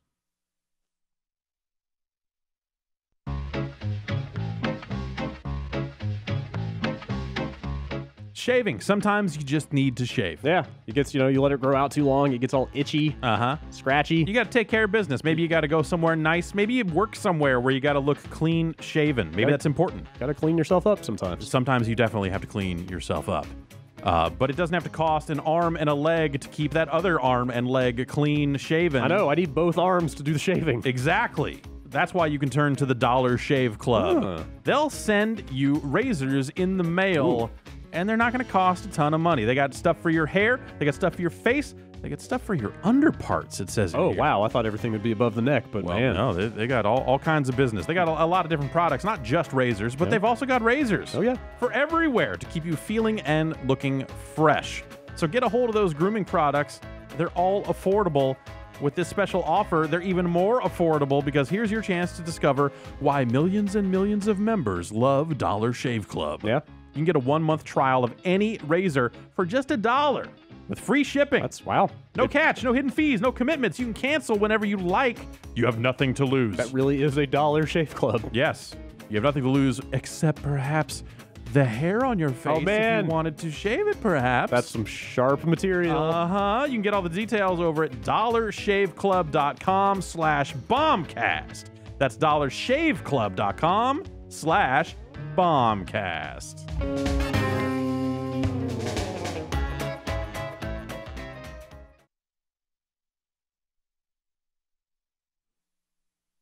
All right, stop the presses. This is the weird thing about doing the podcast live. All right. People- hang on. I'm stopping them. People can get at us and amend It's- the stuff okay. we're talking about in real time. Slow it down. Okay. And it stopped. Okay. All right. A word from Twitter. Oh. First of all, I got a tweet that says somebody already hacked the NES Classic to boot Ubuntu. Okay. So, just in case you were wondering. That's fun. Is that like Linux? Yeah. It is Linux, yes. Oh, okay.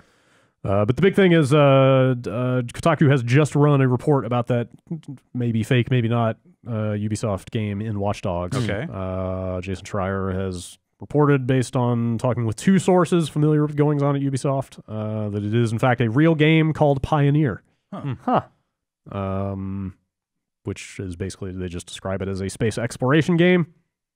With a Western theme? I don't know, but they also Sounds say cool. it's in trouble. The quote they got from one source says the project was supposed to be announced next year, but that won't happen now, and Pioneer is being retooled. Oh. Where did he get this info? Like, did he ride a bus in Watch Dogs?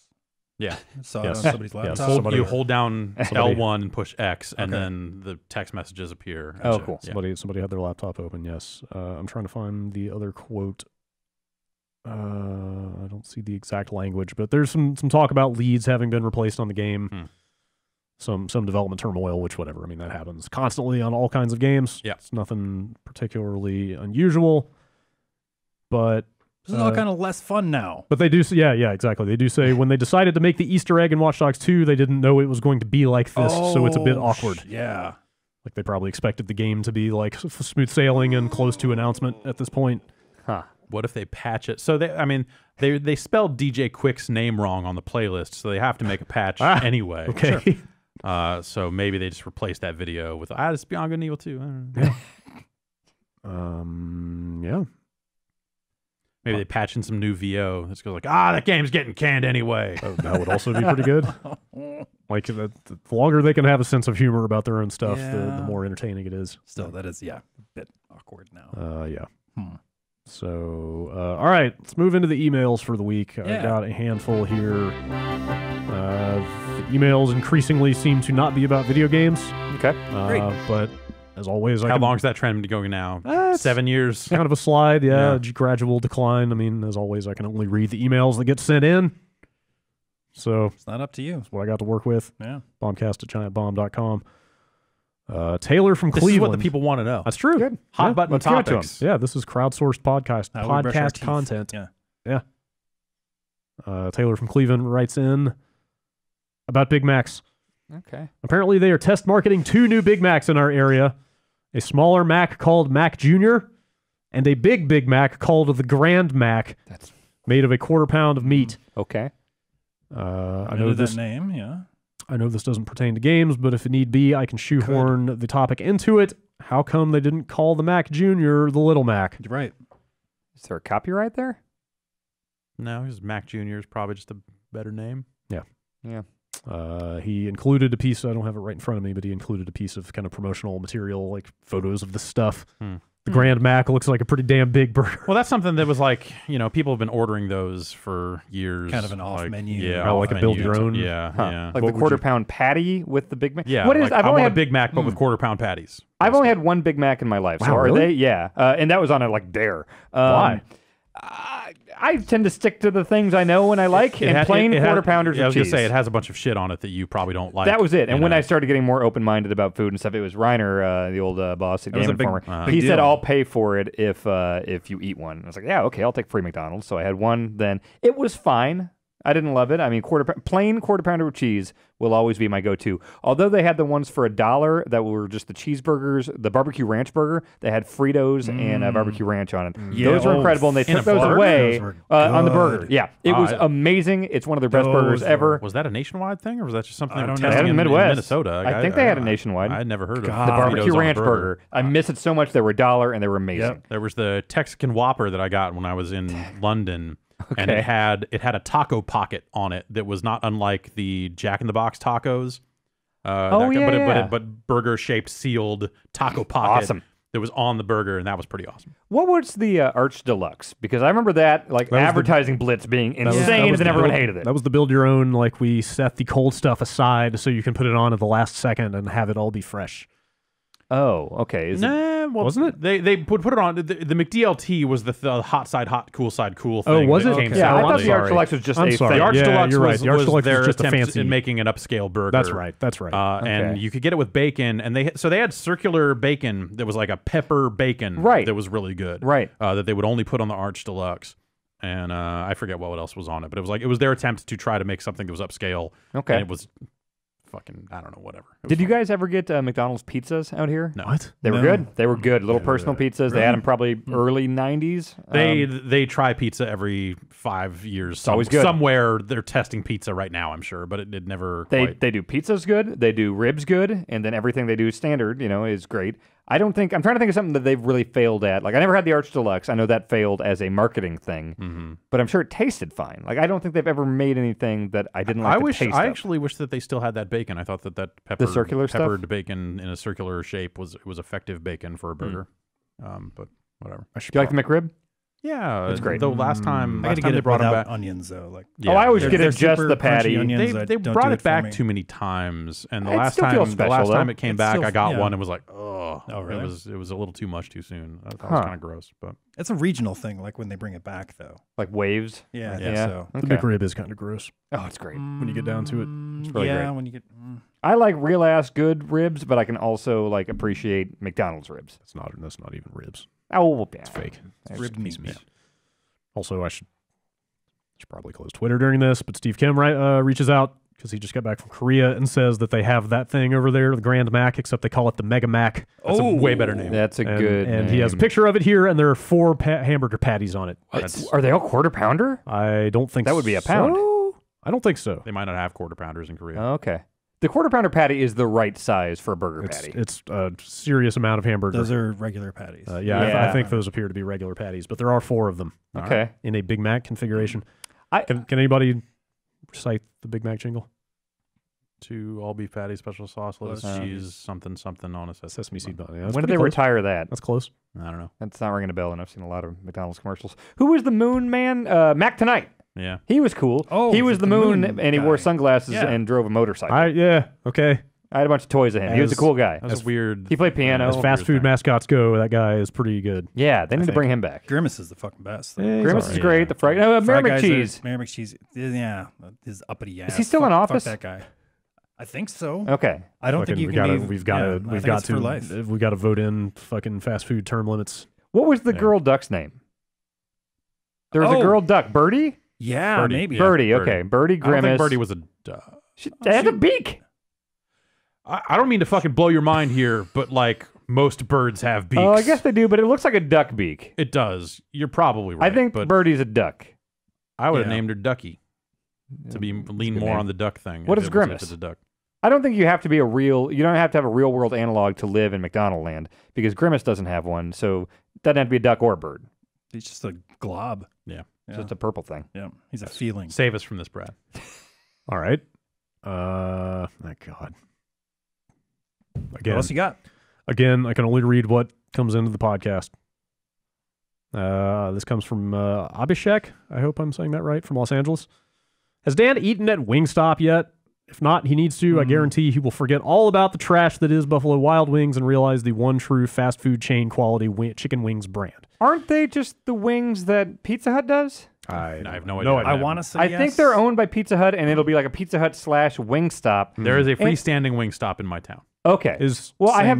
Or not freestanding. It is part of a strip mall sort of situation, shopping center kind of thing, but it is not combined with any other food. What is Pizza Hut part of? Yum. They're part of Yum. Yum. Yeah, the brand. Taco Hut trilogy is all Yum. God. I think I have never gone to a Wingstop and eaten wings there, but like sometimes you'll get a Pizza Hut deal where it's like, oh, order this pizza and it comes with 8 wings or whatever. And it's like, yeah, sure, bring it on. So if those are Wingstop wings, I've had them and they're fine. Like Domino's wings are fine, Pizza Hut wings are fine, but they are the McRib to like real ass ribs. Oh. Buffalo Wild Wings are real ass buffalo wings. They're the best. Yeah. I went. That's the place we went. I one took time, you there. Right? Yeah, those are real chicken wings. Thank you. Sure. They're real, sure. You They're enjoyed not them. Real great. It's real meat on a real bone. Yeah. It's the same bone that the meat was grown on. So yeah, Whatever, man. that counts. So the answer is no. I've not knowingly eaten Wingstop wings, but I would try them, you're certainly. You're not opposed to it? No, of course not. Yeah. Let's see. Vince from Reston writes in again. I noticed that there was a deal at my local supermarket where you could get 5 12-packs of a popular diet soda for $10.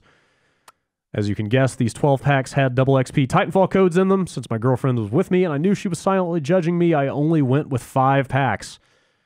My question is, what would you have done in my situation? Would you have cleared the store out? I'm guessing there were about 20 more 12 packs with codes left. And yes, I've already checked. The limit is 1,000 codes per person, so there is not a feasible limit.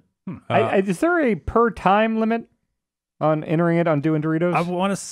I don't know. Because the website stopped working for me this morning. There's a per day. There is. I think it's per day. 10 per day. Yeah. Okay. No, it's definitely more than 10. Is it really? Oh, yeah. Wow. Okay. Man, you got to line on some codes, huh? If you do the math on that, because the 12 packs only come with 1 code, and it's not. Oh, what? It's not 12. Fuck that. 12 packs of cans only come with a code. There's no code on the can. Just get a 20 ounce. That's probably the most cost effective way to do it. Yeah, right? like if you get a bottle that's so they had 2-liter bottles for 99 cents at the Target, and that would actually have been the cheapest way. Oh, that's so much. And then if you actually liked drinking the soda, you would be getting an effective deal on the soda as well. Way too much. But soda. yeah, exactly. No, like I don't want to drink any fucking Mountain Dew or Diet Mountain Dew ever again at this point. Also, so. at a certain point, you're paying more and more money and throwing out a bunch of junk to play less Titanfall. Right. That was the other thing is now that I've regenerated and prestiged effectively and Or now, more now I'm like Titanfall, okay. because you get Coliseum tickets. You get the Right, Yeah, I've been playing a lot of that. Yes. I had a bunch of boxes of Diet Mountain Dew delivered to my apartment, and they were Titanfall branded on the box, but it's the ones that don't have any codes. Yeah, Ouch. I don't Or know. at the top, it just says like New York Titanfall. I don't But I mean, know. I don't I even love know what that Diet is. Mountain Dew. That's what I drink anyway. So That's rough. It's gross. Not great. Roger writes in from Sweden and says, I'm watching Mario Party 8. With his current knowledge on the subject, Dan seems willing to take a shot of lava on a bet. Oh, God. A shot of lava for $500. I didn't say I was willing. I have a question for Dan. What does Dan think that lava is made of? In Dan's mind, what happens to lava when it cools? You're just blowing it for a little bit. and then Lava take a comes shot, from right? the Earth's core, and it's very, very hot. And the magma, when tectonic plates smash up together, they form volcanoes over thousands and hundreds of thousands of millions of years. And eventually, something happens that causes the magma to go up and release through volcanoes. And it is among the hottest substances on Earth, I believe. You didn't say what you think it is, though. I thought that was part of it. I thought that was part of the question. It is. It's what does Dan think lava is made of? The core of the Earth. Hmm. The hot center. Unobtainium. Yes, no. It's just molten rock. Oh, okay. And then it It's just- cools and turns into a it's fucking just- rock. Yeah. It's just incredibly hot rock. Yeah. That's all it is. Yeah. You'd But I mean, it's slam going to a go hot straight rock. through you, so it's not going to turn into a rock in your gut. No, it's going to of burn course straight not. through you and turn I into a want rock to on live the in a ground. planet where it turns into incredibly yacht rock. Jesus, help us. Nice. All right, that was better than I expected. Sure. I'll give you that. I mean, I'm not going to do that. It doesn't come from the core, though. I think that's separate, but Really? it's just hot rock. It doesn't come out of there and funnel No, up through volcanoes? the core of the Earth is made of iron. Melted iron, like the end of Yes, Terminator 2 stuff? we have a massive molten core of iron in this planet. That's why we have a magnetic field And it is like the same stuff that killed the T-1000, that prevents. right? Yes, Yeah. exactly. That's Okay. exactly what that. That's what the center of the Earth is. Yep. It's just a giant T1000. So if we put him in a submarine that could drill through the base of the ocean and send him to the center of the Earth, he could die that way too. That would be an alternate way to beat a Terminator. Yeah. That specific term. You can just crush the other ones. You're right. Yeah. That specific one, though, I mean, maybe if it got down low enough, maybe the pressure of the ocean at the floor would maybe It would come kill back it or together. something. It'd be fine. Yeah. Kyle from Arizona.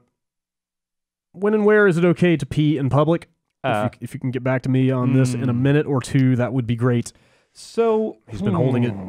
Sometimes things go bad, and you might have to do some things you thought you were not capable of, Absolutely. like peeing in a bottle in your car, yeah. or getting never out of quite- your car and running into an alley and hoping that there's no one in there. I've done that. As a kid, for me, the one that seemed completely socially acceptable was on the side of the interstate. Yes, Yeah, or like being in on the the side of woods the or road, something. sure. If you go up and you do your best to make sure you're not visible from a road or a sidewalk or anything. I mean, when you need to, like, okay, here's a tale of two peeing in Publix. This E3, probably 2010, 2011. I had to pee real bad. I was very drunk after some stupid thing, and I was wearing a Sonic the Hedgehog hat. As you do. And we were waiting on a cab. This is pre-Uber. And we were with a bunch of GI guys, and I peed into a potted plant while we were waiting, and that was a little too visible. Yeah. And so I got pulled aside in our room the next day by someone saying, we need to institute a new no peeing in public rule for E3. And I was like, that's reasonable. Okay. I did not stand behind that rule, by the way. Well, it's understandable. Yeah. But then the next night, we went to a comedy club, and we were waiting for an Uber, and the club was closed, and I had to pee super bad. And so I had to run around the side of the comedy club and pee on that. Or like, no, I went to a dumpster. Like, you know, those little like contained dumpster things where you open a door? Yeah. That was out of necessity, and I did my best to go back and conceal myself. Still got yelled at for that, but I felt that I had an argument that like that was out of necessity, and I did my best to conceal it. It wasn't just drunk inside of the road. Sure, yes, yes, but also like to be told a thing one night and then to have your next story be the next night this happened. But I had to. deserved It was- the yell you got. It was poor timing, for sure. If there had been some distance between those two things, you might have had a case. But to literally not be able to go 24 hours without doing the exact same thing again. I peed 7 times since this podcast started. Yeah, no, I know. You I know, understand how this no, works. I know. But Did the comedy club not have a bathroom? It was closed because we were there till last call. yeah. So they would close the They door. closed the bathroom. Huh. And they're not going to let you back in after, like it's like a bar. Yeah. When they I did not have it. They're not going to let you come back in there, yeah, in there gotcha. and pee. And I looked at every other option. I was hoping there was a grocery store or something. I would have taken that in a heartbeat because I didn't want to get in trouble. But you got to do what you got to do sometimes. Yeah, that's true. Yeah, I was coming back from a work party one time with a bunch of people, and we got stuck in traffic. And yep, it was absolutely necessary. So I got out of the car as we were parked, and there were no buildings around aside from a church. And bear in mind, this is like along the side of a highway, and I tried my damnedest to cover up, but I had to eventually piss on the church. That'll happen. Yeah, I'm sorry about that. Have you ever peed out of a moving car?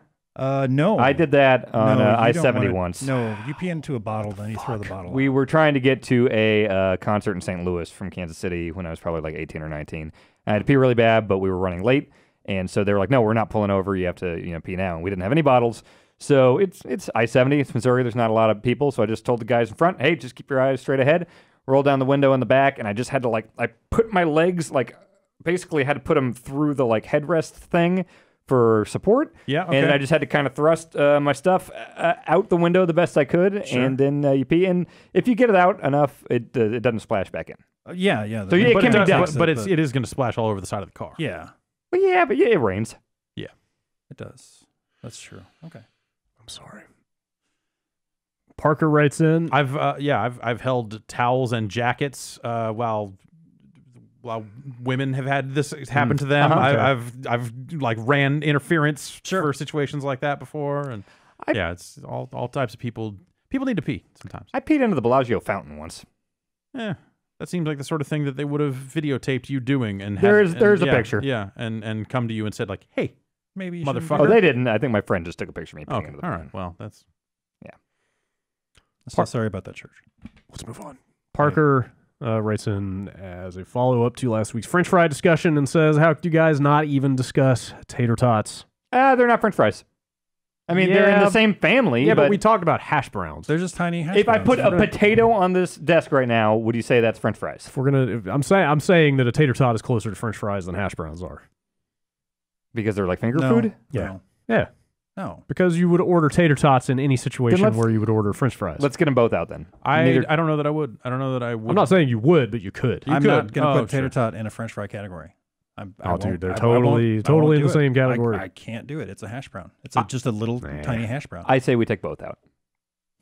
What about hash brown nuggets from like a Burger King? hash which brown are nuggets. basically tater tots. They are basic. Yeah, they're tater Yeah. tots. You talking about like Yeah. the oval ones Yeah, from like the little circle McDonald's? ones? No, I'm No? talking about the Burger King ones Yeah. that are tiny. I don't think I've had those. circles. They're- That just sounds like a tater tot. Tater Yeah. tots are awesome. Yeah, Taco, They're Taco good. John. they're not Taco barrel John's shakes. makes They're the just best little potato olays. They're called. Oh, they're Ah, fucking those are fantastic. good. Taco So John's? good. Yep. You guys don't have those here, do you? I don't even Taco know John's? what the fuck that you talking. Is it like Papa John's for tacos? Sure. Okay. It's got a monkey mascot. Oh, well. Do they? He rides a horse. Or no, he rides a dog. In the commercials, the monkey takes off the hat. I And was the listening dog to the rears radio back. this morning, and they seem to imply that the average person eats 100 pounds of potatoes a year. Okay. Wow. Oh, I can do yeah. that. Or maybe Jeez. more. I haven't. I would think more. I feel like you're what makes it the average because think about that. That's like rough math. That's what like 2 pounds of potatoes a week. Oh. So 100 pounds per year. So that's like Huh. half my body weight. I could totally. It's Yeah, like, I it's like could totally do two that. pounds a week. Yeah. Yeah. Sure. That seems crazy. I'm on a Doable. huge zesty fry kick right now. And I to think. probably had 10 I pounds of zesty fries. I'd say in a most month. weeks I eat 0 pounds of potatoes. Yeah, like yeah. 0 potatoes. I'm with you. Most weeks. Yeah. So someone out there is eating fucking 400 pounds of potatoes a year to counteract. I got you, fam. 10 years ago, I Nice. definitely was. Yeah. Now, I think you're right. 2 pounds a week seems like a lot. I don't Yeah. eat that many now. Yeah. It's a lot of starch. Yeah. All them Uh, carbs. I mean, it sounds like a beautiful dream. Don't get me Mhm. wrong. Oh, sure. I'm not casting aspersions. Yeah. But tough to keep up with, though. Anonymous email from New York. I used to work at Yelp, and per your "Do reviews really matter" discussion last week, I have the following to add. Reviews really matter, but not in a super straightforward way. A business with middling reviews often does fine because some negative reviews are actually a good thing. And he has a link to a report that goes into some detail, but he says consumers are wary of any business that has just 5-star ratings at this point. Obviously, there will be outliers, but broadly speaking, a business that has a 4-star rating with 100 reviews will perform much better in terms of generating customer leads than a business with a 5-star rating but only 10 reviews. Customers have been trained to look at reviews in aggregate and also appreciate a business owner who reaches out to weirdos who complain online and tries to make good. That's definitely true. When I see that on Yelp. Yeah. I see the people running the place like responding to reviews. I'm like, these people probably care. Yeah. My favorite is when they're like, "Oh, I remember you. Yeah. You're a nightmare person." I've only seen a few of those. But those are pretty awesome. Moreover, the only thing that we can definitively say that separates the times that customers leave reviews is the customer service that they receive. There is virtually no correlation between the quality of the work, food, etc., and the reviews that a business receives. At the end of the day, people on the internet really only review their customer service experience, which may help to explain why so many, but this place was so highly rated online. Why was the food so middling? Experiences seem to occur. I hate that so much because if let's say I'm in a different city and I'm just looking up Yelp, I want to find something with good reviews nearby or whatever. All I really give a shit about is this food good? Yep. You know what? If you get a dicky waiter or something, sure, whatever. It's it might not- take a it's little not- bit longer. It's not great, but at least the Yeah. food was good. Yeah, it's not ideal, Yeah. but whatever. You just want to eat the food. Yeah, that's why it's always good to scan through and like read the reviews and be like, okay, they seem like a dick that like. Like you see the same shit on like Amazon. Like you see people leave bad reviews on something because FedEx fucked up their order, Right, or right. like Newegg didn't have a video card in stock, so they leave it a 1-star. Like just just fucking dumb stupid. shit that shouldn't be there in the first place. Yes, that stuff is a mess for sure. Let's see. Here's an email from Dan. Different Dan. Brad asked about if there are any new Vector games during your Atari Flashback quick look. It turns out that a small group actually made one that I saw this year at Replay FX in Pittsburgh. It's called Vec 9, and it looks cool It as looks fuck. fucking crazy. I recommend you check it out if you're all interested in vector games. I went to the site he linked, and he's right. It looks cool as fuck. Yeah, I saw a trailer for that a while back. Yeah. And like I wasn't sure if it was real or Yeah, not because it just Is this like on a CRT monitor? yeah, or, like it's on a vector set? monitor. Yeah, it's on a vector monitor, so it looks like a vector game, except like a modern vector game. Oh, Yeah. wow. Like doing stuff with 3D models that those old games couldn't cool. do. It's really crazy. Huh. Yeah, it's really crazy. It makes me want to go see that thing. Yeah, if I could track one of those down nearby, I would Yeah. I would love to take a look at it. Can you download the game? Like, is I it don't as know. long as you have a vector monitor to run it on, you can just get it? I Or- don't know. What would you pipe from? I don't to know. the I have no monitor? idea what you would even hook up to a vector monitor to output to it. I don't know any. No idea how yeah, that stuff all I works. saw was like video of an arcade cabinet that looks Yeah. impossible. Yes. Huh. Yeah. Vec9, VEC9.com is the address where you can see a video of that thing. But Is this just like one custom built, or are they actually going to? I think they might have two of them. I don't actually know. Or whatever. I don't know. it looked maybe a little Star Foxy, kind of like Yeah. a third person, or like Afterburner, kind of a third person, like Okay. jet flying combat kind of game. I guess there are ways to display vectors on a vector monitor that will break the monitor. What? Because there were like ROM hacks for Tempest that would add new tubes and stuff like Tempest tubes and all this other stuff. And I remember hearing that there were some of those that could theoretically damage a vector monitor, Wow. which is a really weird concept. Also kind of scary because I'm guessing vector monitors not easy to come yeah, by yeah. Vector Yeah, malware. totally. these days. That'd be cool in arcades. You see Daytona, what, 3? 3, yeah. Yeah, There's a they new got cruising hardware. game, Cruising Blast. Oh, is what yeah? it's called. What? Yeah. I love but hearing it about new seems- arcade stuff. It seems like the new cruising game is a lot more like the Fast and Furious games that Raw Thrills did, and less like a direct analog to Oh, gotcha. like Cruising USA or Cruising World or any of that stuff. So they released that at this show called IAPA, Yeah. which is like an amusement like convention. I actually got to cover that kind of, not through gaming stuff, but like my job before gaming. We would record like podcasts and stuff like that. You know, all the convention talk that was going on, the speakers and stuff. But yeah, I actually got to go to one of those IAPAs, and they've got fucking sections for big bouncy Yeah. castles and stuff, and like all the claw machines. It was the coolest fucking place. Arcade, yeah, like I went to a couple of arcade shows like in the 90s and stuff like that, like a couple in Japan and, go to the and AMOA? a couple here. Yeah, I think so. Nice. I think I went to AMOA and I went to one in Reno. That was where MK3 was shown for the first time.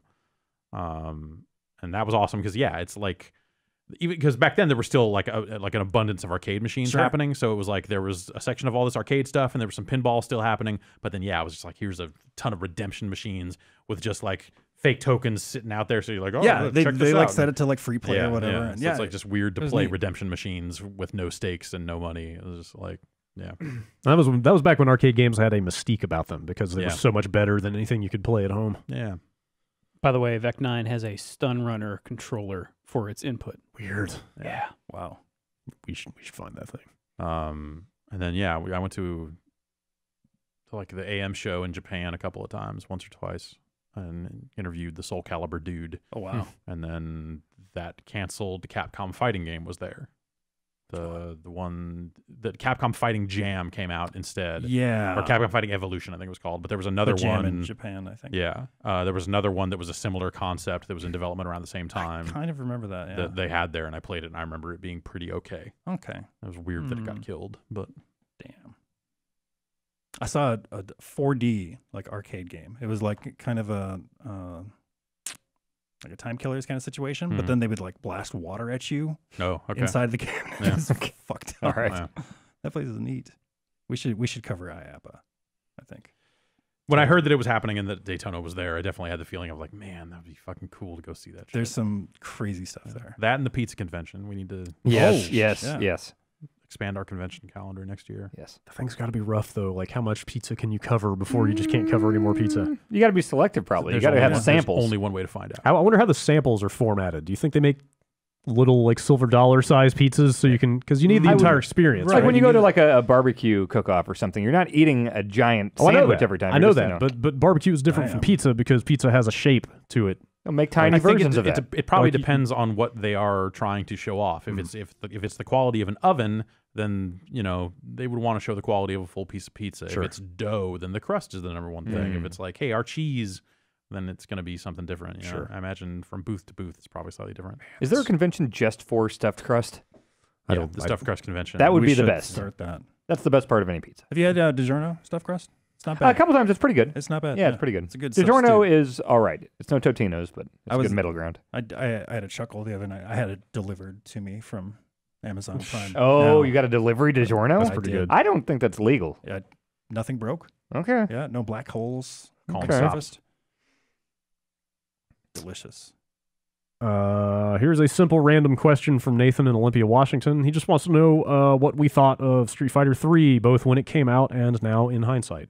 I totally passed it over. Really? I was It's kind of extremely disappointed. yeah. Well, no, I thought it was gorgeous, and Yeah. I could never get a grasp of the parry system and stuff, and at that point they didn't have a Street Fighter 3 machine in any of the arcades that I was wow. close by. That was the first CPS3 game, right? Yeah, I can't. Red Earth might have come first. Okay. Yeah, actually. that's But it was new. Yeah. Like, wasn't that shit like kind of expensive for Yes. operators? Yeah. um. But yeah, I remember me and Ryan McDonald hearing that that Starbase had it in Marin County, and we went up there. And They get it saw before Golfland? Probably not, but Golfland is far away. Sure. Sunnyvale, right? But we heard that they had it, and we're Yeah. like, "Holy shit, we're gonna go see it!" Yeah. And I remember going and looking at it and going like, "Man, this fireball animation is amazing." Yeah.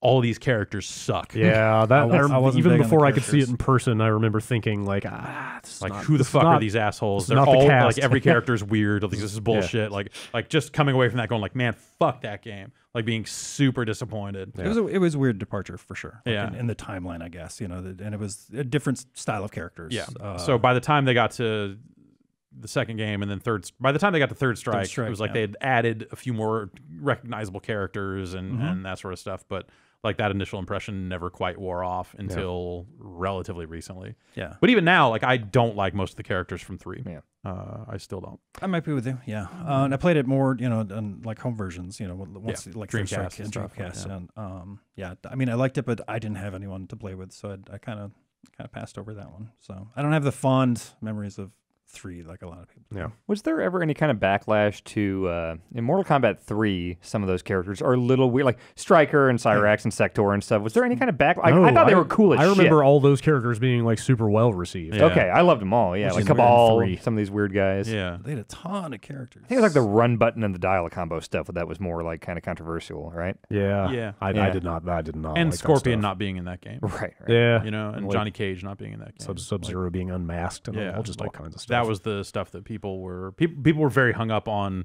He just looks like Henry Rollins. Sub-Zero. Saying that about I guess it Sub-Zero. kind of does. I never heard that I one. never really. Yeah, I could see never that. really thought 90s Henry Rollins, Yeah. sure. But Rollins was very big. That was definitely Yes. his time. So I For could sure. see why people would make the comparison. For sure. What a liar. Yeah. Yeah, but yeah, 3 was somewhat controversial, I guess, by the time it came out. But at the More time, because of I feel gameplay like stuff, in I the think. run, in the run up to its release, I think people were looking at the characters going, "Those fucking robots look awesome." And, I feel like 2 as well, like Baraka and Jax and these Yeah. new characters, they were fucking great and fit right in. 2 was Oh man. 2 was it. for me. 2 was perfect in Yep. terms of like roll out and lead up to it Yeah, and people's dude. excitement and Yep. stuff like everything about it. But like, young Shang Tsung, what the fuck? Dude, You yeah. play as Shang Tsung, what the fuck? Yeah. Turn Yeah. into anybody at any time. Yeah. What the fuck? Shao Kahn's incredible. Right, yeah. Uh, like 2 was incredibly well. Like when I talk about arcade games having a mystique back then, like I'm 90% talking about that game. Yep. Yeah. Like it was the perfect storm of like they did so many crazy things to build on the 1st one. Like the internet wasn't really a thing, but there was enough information coming out of AOL and stuff at that time Right. to like seed rumors of the Kanomorph and Yeah. like lists of moves floating around and like I don't know if it was by design, but the way those revisions were rolling out on it, they were constantly adding stuff to that game. Yeah. And adding all the babalities and Right. friendships and so everything. new things kept showing up in the game over a period of months. God. Like it was, oh man. It was incredible. Going And to then- different arcades because they had different Right. revisions. Yeah. And, Yeah. And then they had that revision that changed all the fatalities and stuff, and you were like, those guys are dicks. What? Do you remember when that happened with the strategy guide for Mortal Kombat 9? They changed the inputs, so Prima had to offer free cards Oh. to everyone that bought the strategy guide. Yeah. Like these high quality cards that went out with the right things. So they printed out all these things with the wrong moves on it. Oops. Yeah. And the Prima guide was official, right? It wasn't necessarily. I think so. I mean, this would have been 2011, 2010. Yeah, I don't think people Probably. were making too many unofficial Yeah. guides like Yeah. that. Like they would have had to have basically stolen a copy of the game from a freelancer. 'cause, Right, you know, if right. it was an unofficial guide, then Warner certainly wouldn't send the game to Prima. Yeah. So Those guys are done like pretty well in advance. yeah. Yeah, it sucks that they changed that stuff last minute. Before we move off Street Fighter, you guys think we will see a second season of DLC characters? Yeah, for 5. Oh yeah, like they kind of have to, right? Yeah, like the way they I were would talking hope about so. it as a platform, they have to keep pumping out content. Yeah, I think they've already teased Akuma, right? Yes. You're right. Yeah. You're right. Actually, yeah. Whether he's going to be in like a new season or I don't like know an what the fuck's in between going on bonus with that kind of game thing? right now. Like- I'm so just butthurt by that fucking game Have right you now. like you play it at all regularly? Not anymore. No? No, seriously, yeah. Wow. Like it's just a series of bad taste being shot in my mouth every time they release like a new stage for like $4 or a new costume that doesn't include. I bought a fucking season pass, dude. Yeah. Like, give me something. Did you mess with their Halloween event at all? I actually. Okay, I did buy that stage, but.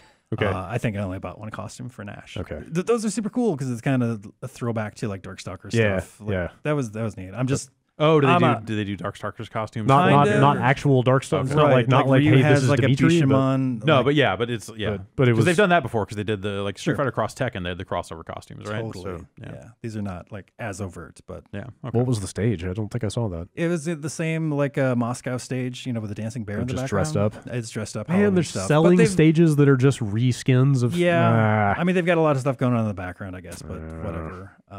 But yeah, they've got a new who I forgot who's Rashid's stage, the airplane. Like Mhm. you're flying. It looks really cool.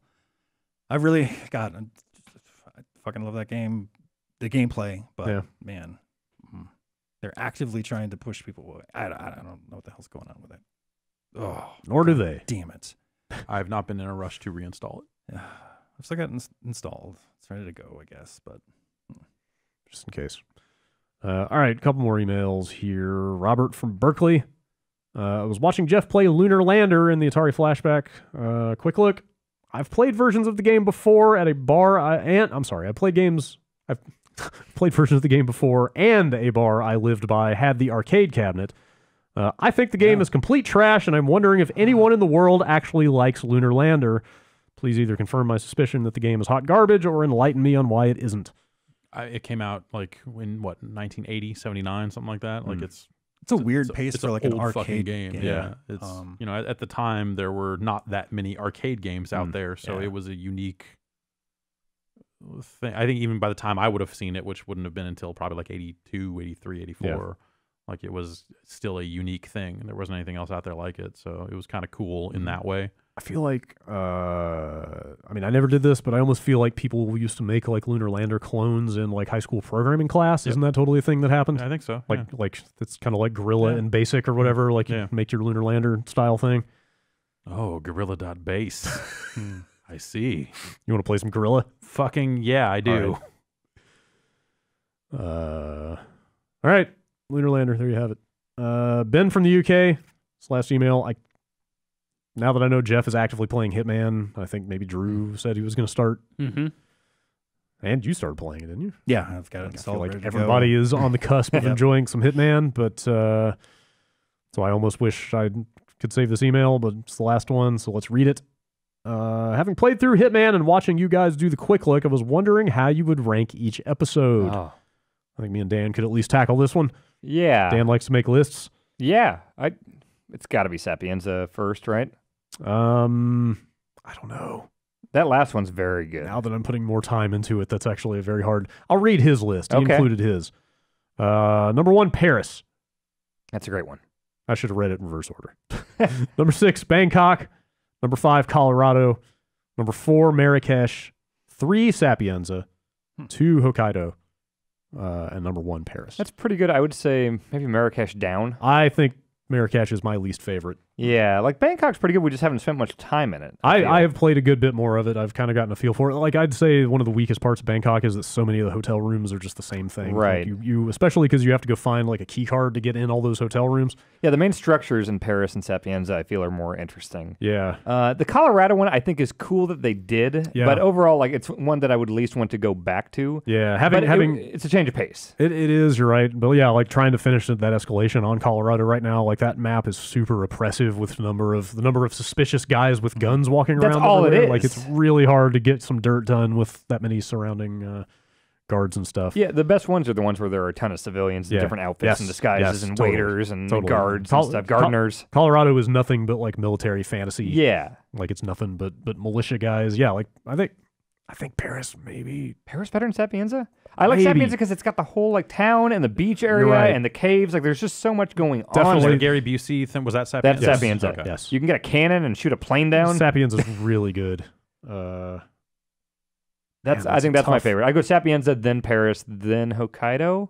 Although man, Hokkaido is really good. Yeah. Maybe Oh, you weren't Sapienza, there then on Friday Hokkaido. when I was trying to do an escalation on Hokkaido. Oh, no. in How'd it Japan. go? It's really tough. We found the DDR Yeah. machine. It's Oh, tough. you found we did it? find the DDR machine. That's pretty good. Is that tied to a kill or is that just a little fun thing? Can It seemed use like it. there might be a way to kill with the DDR machine. Your final kill in Hokkaido on our video. Oh my god, that was great. It's really, I don't want to spoil it for really people, the perfect That's a good send off.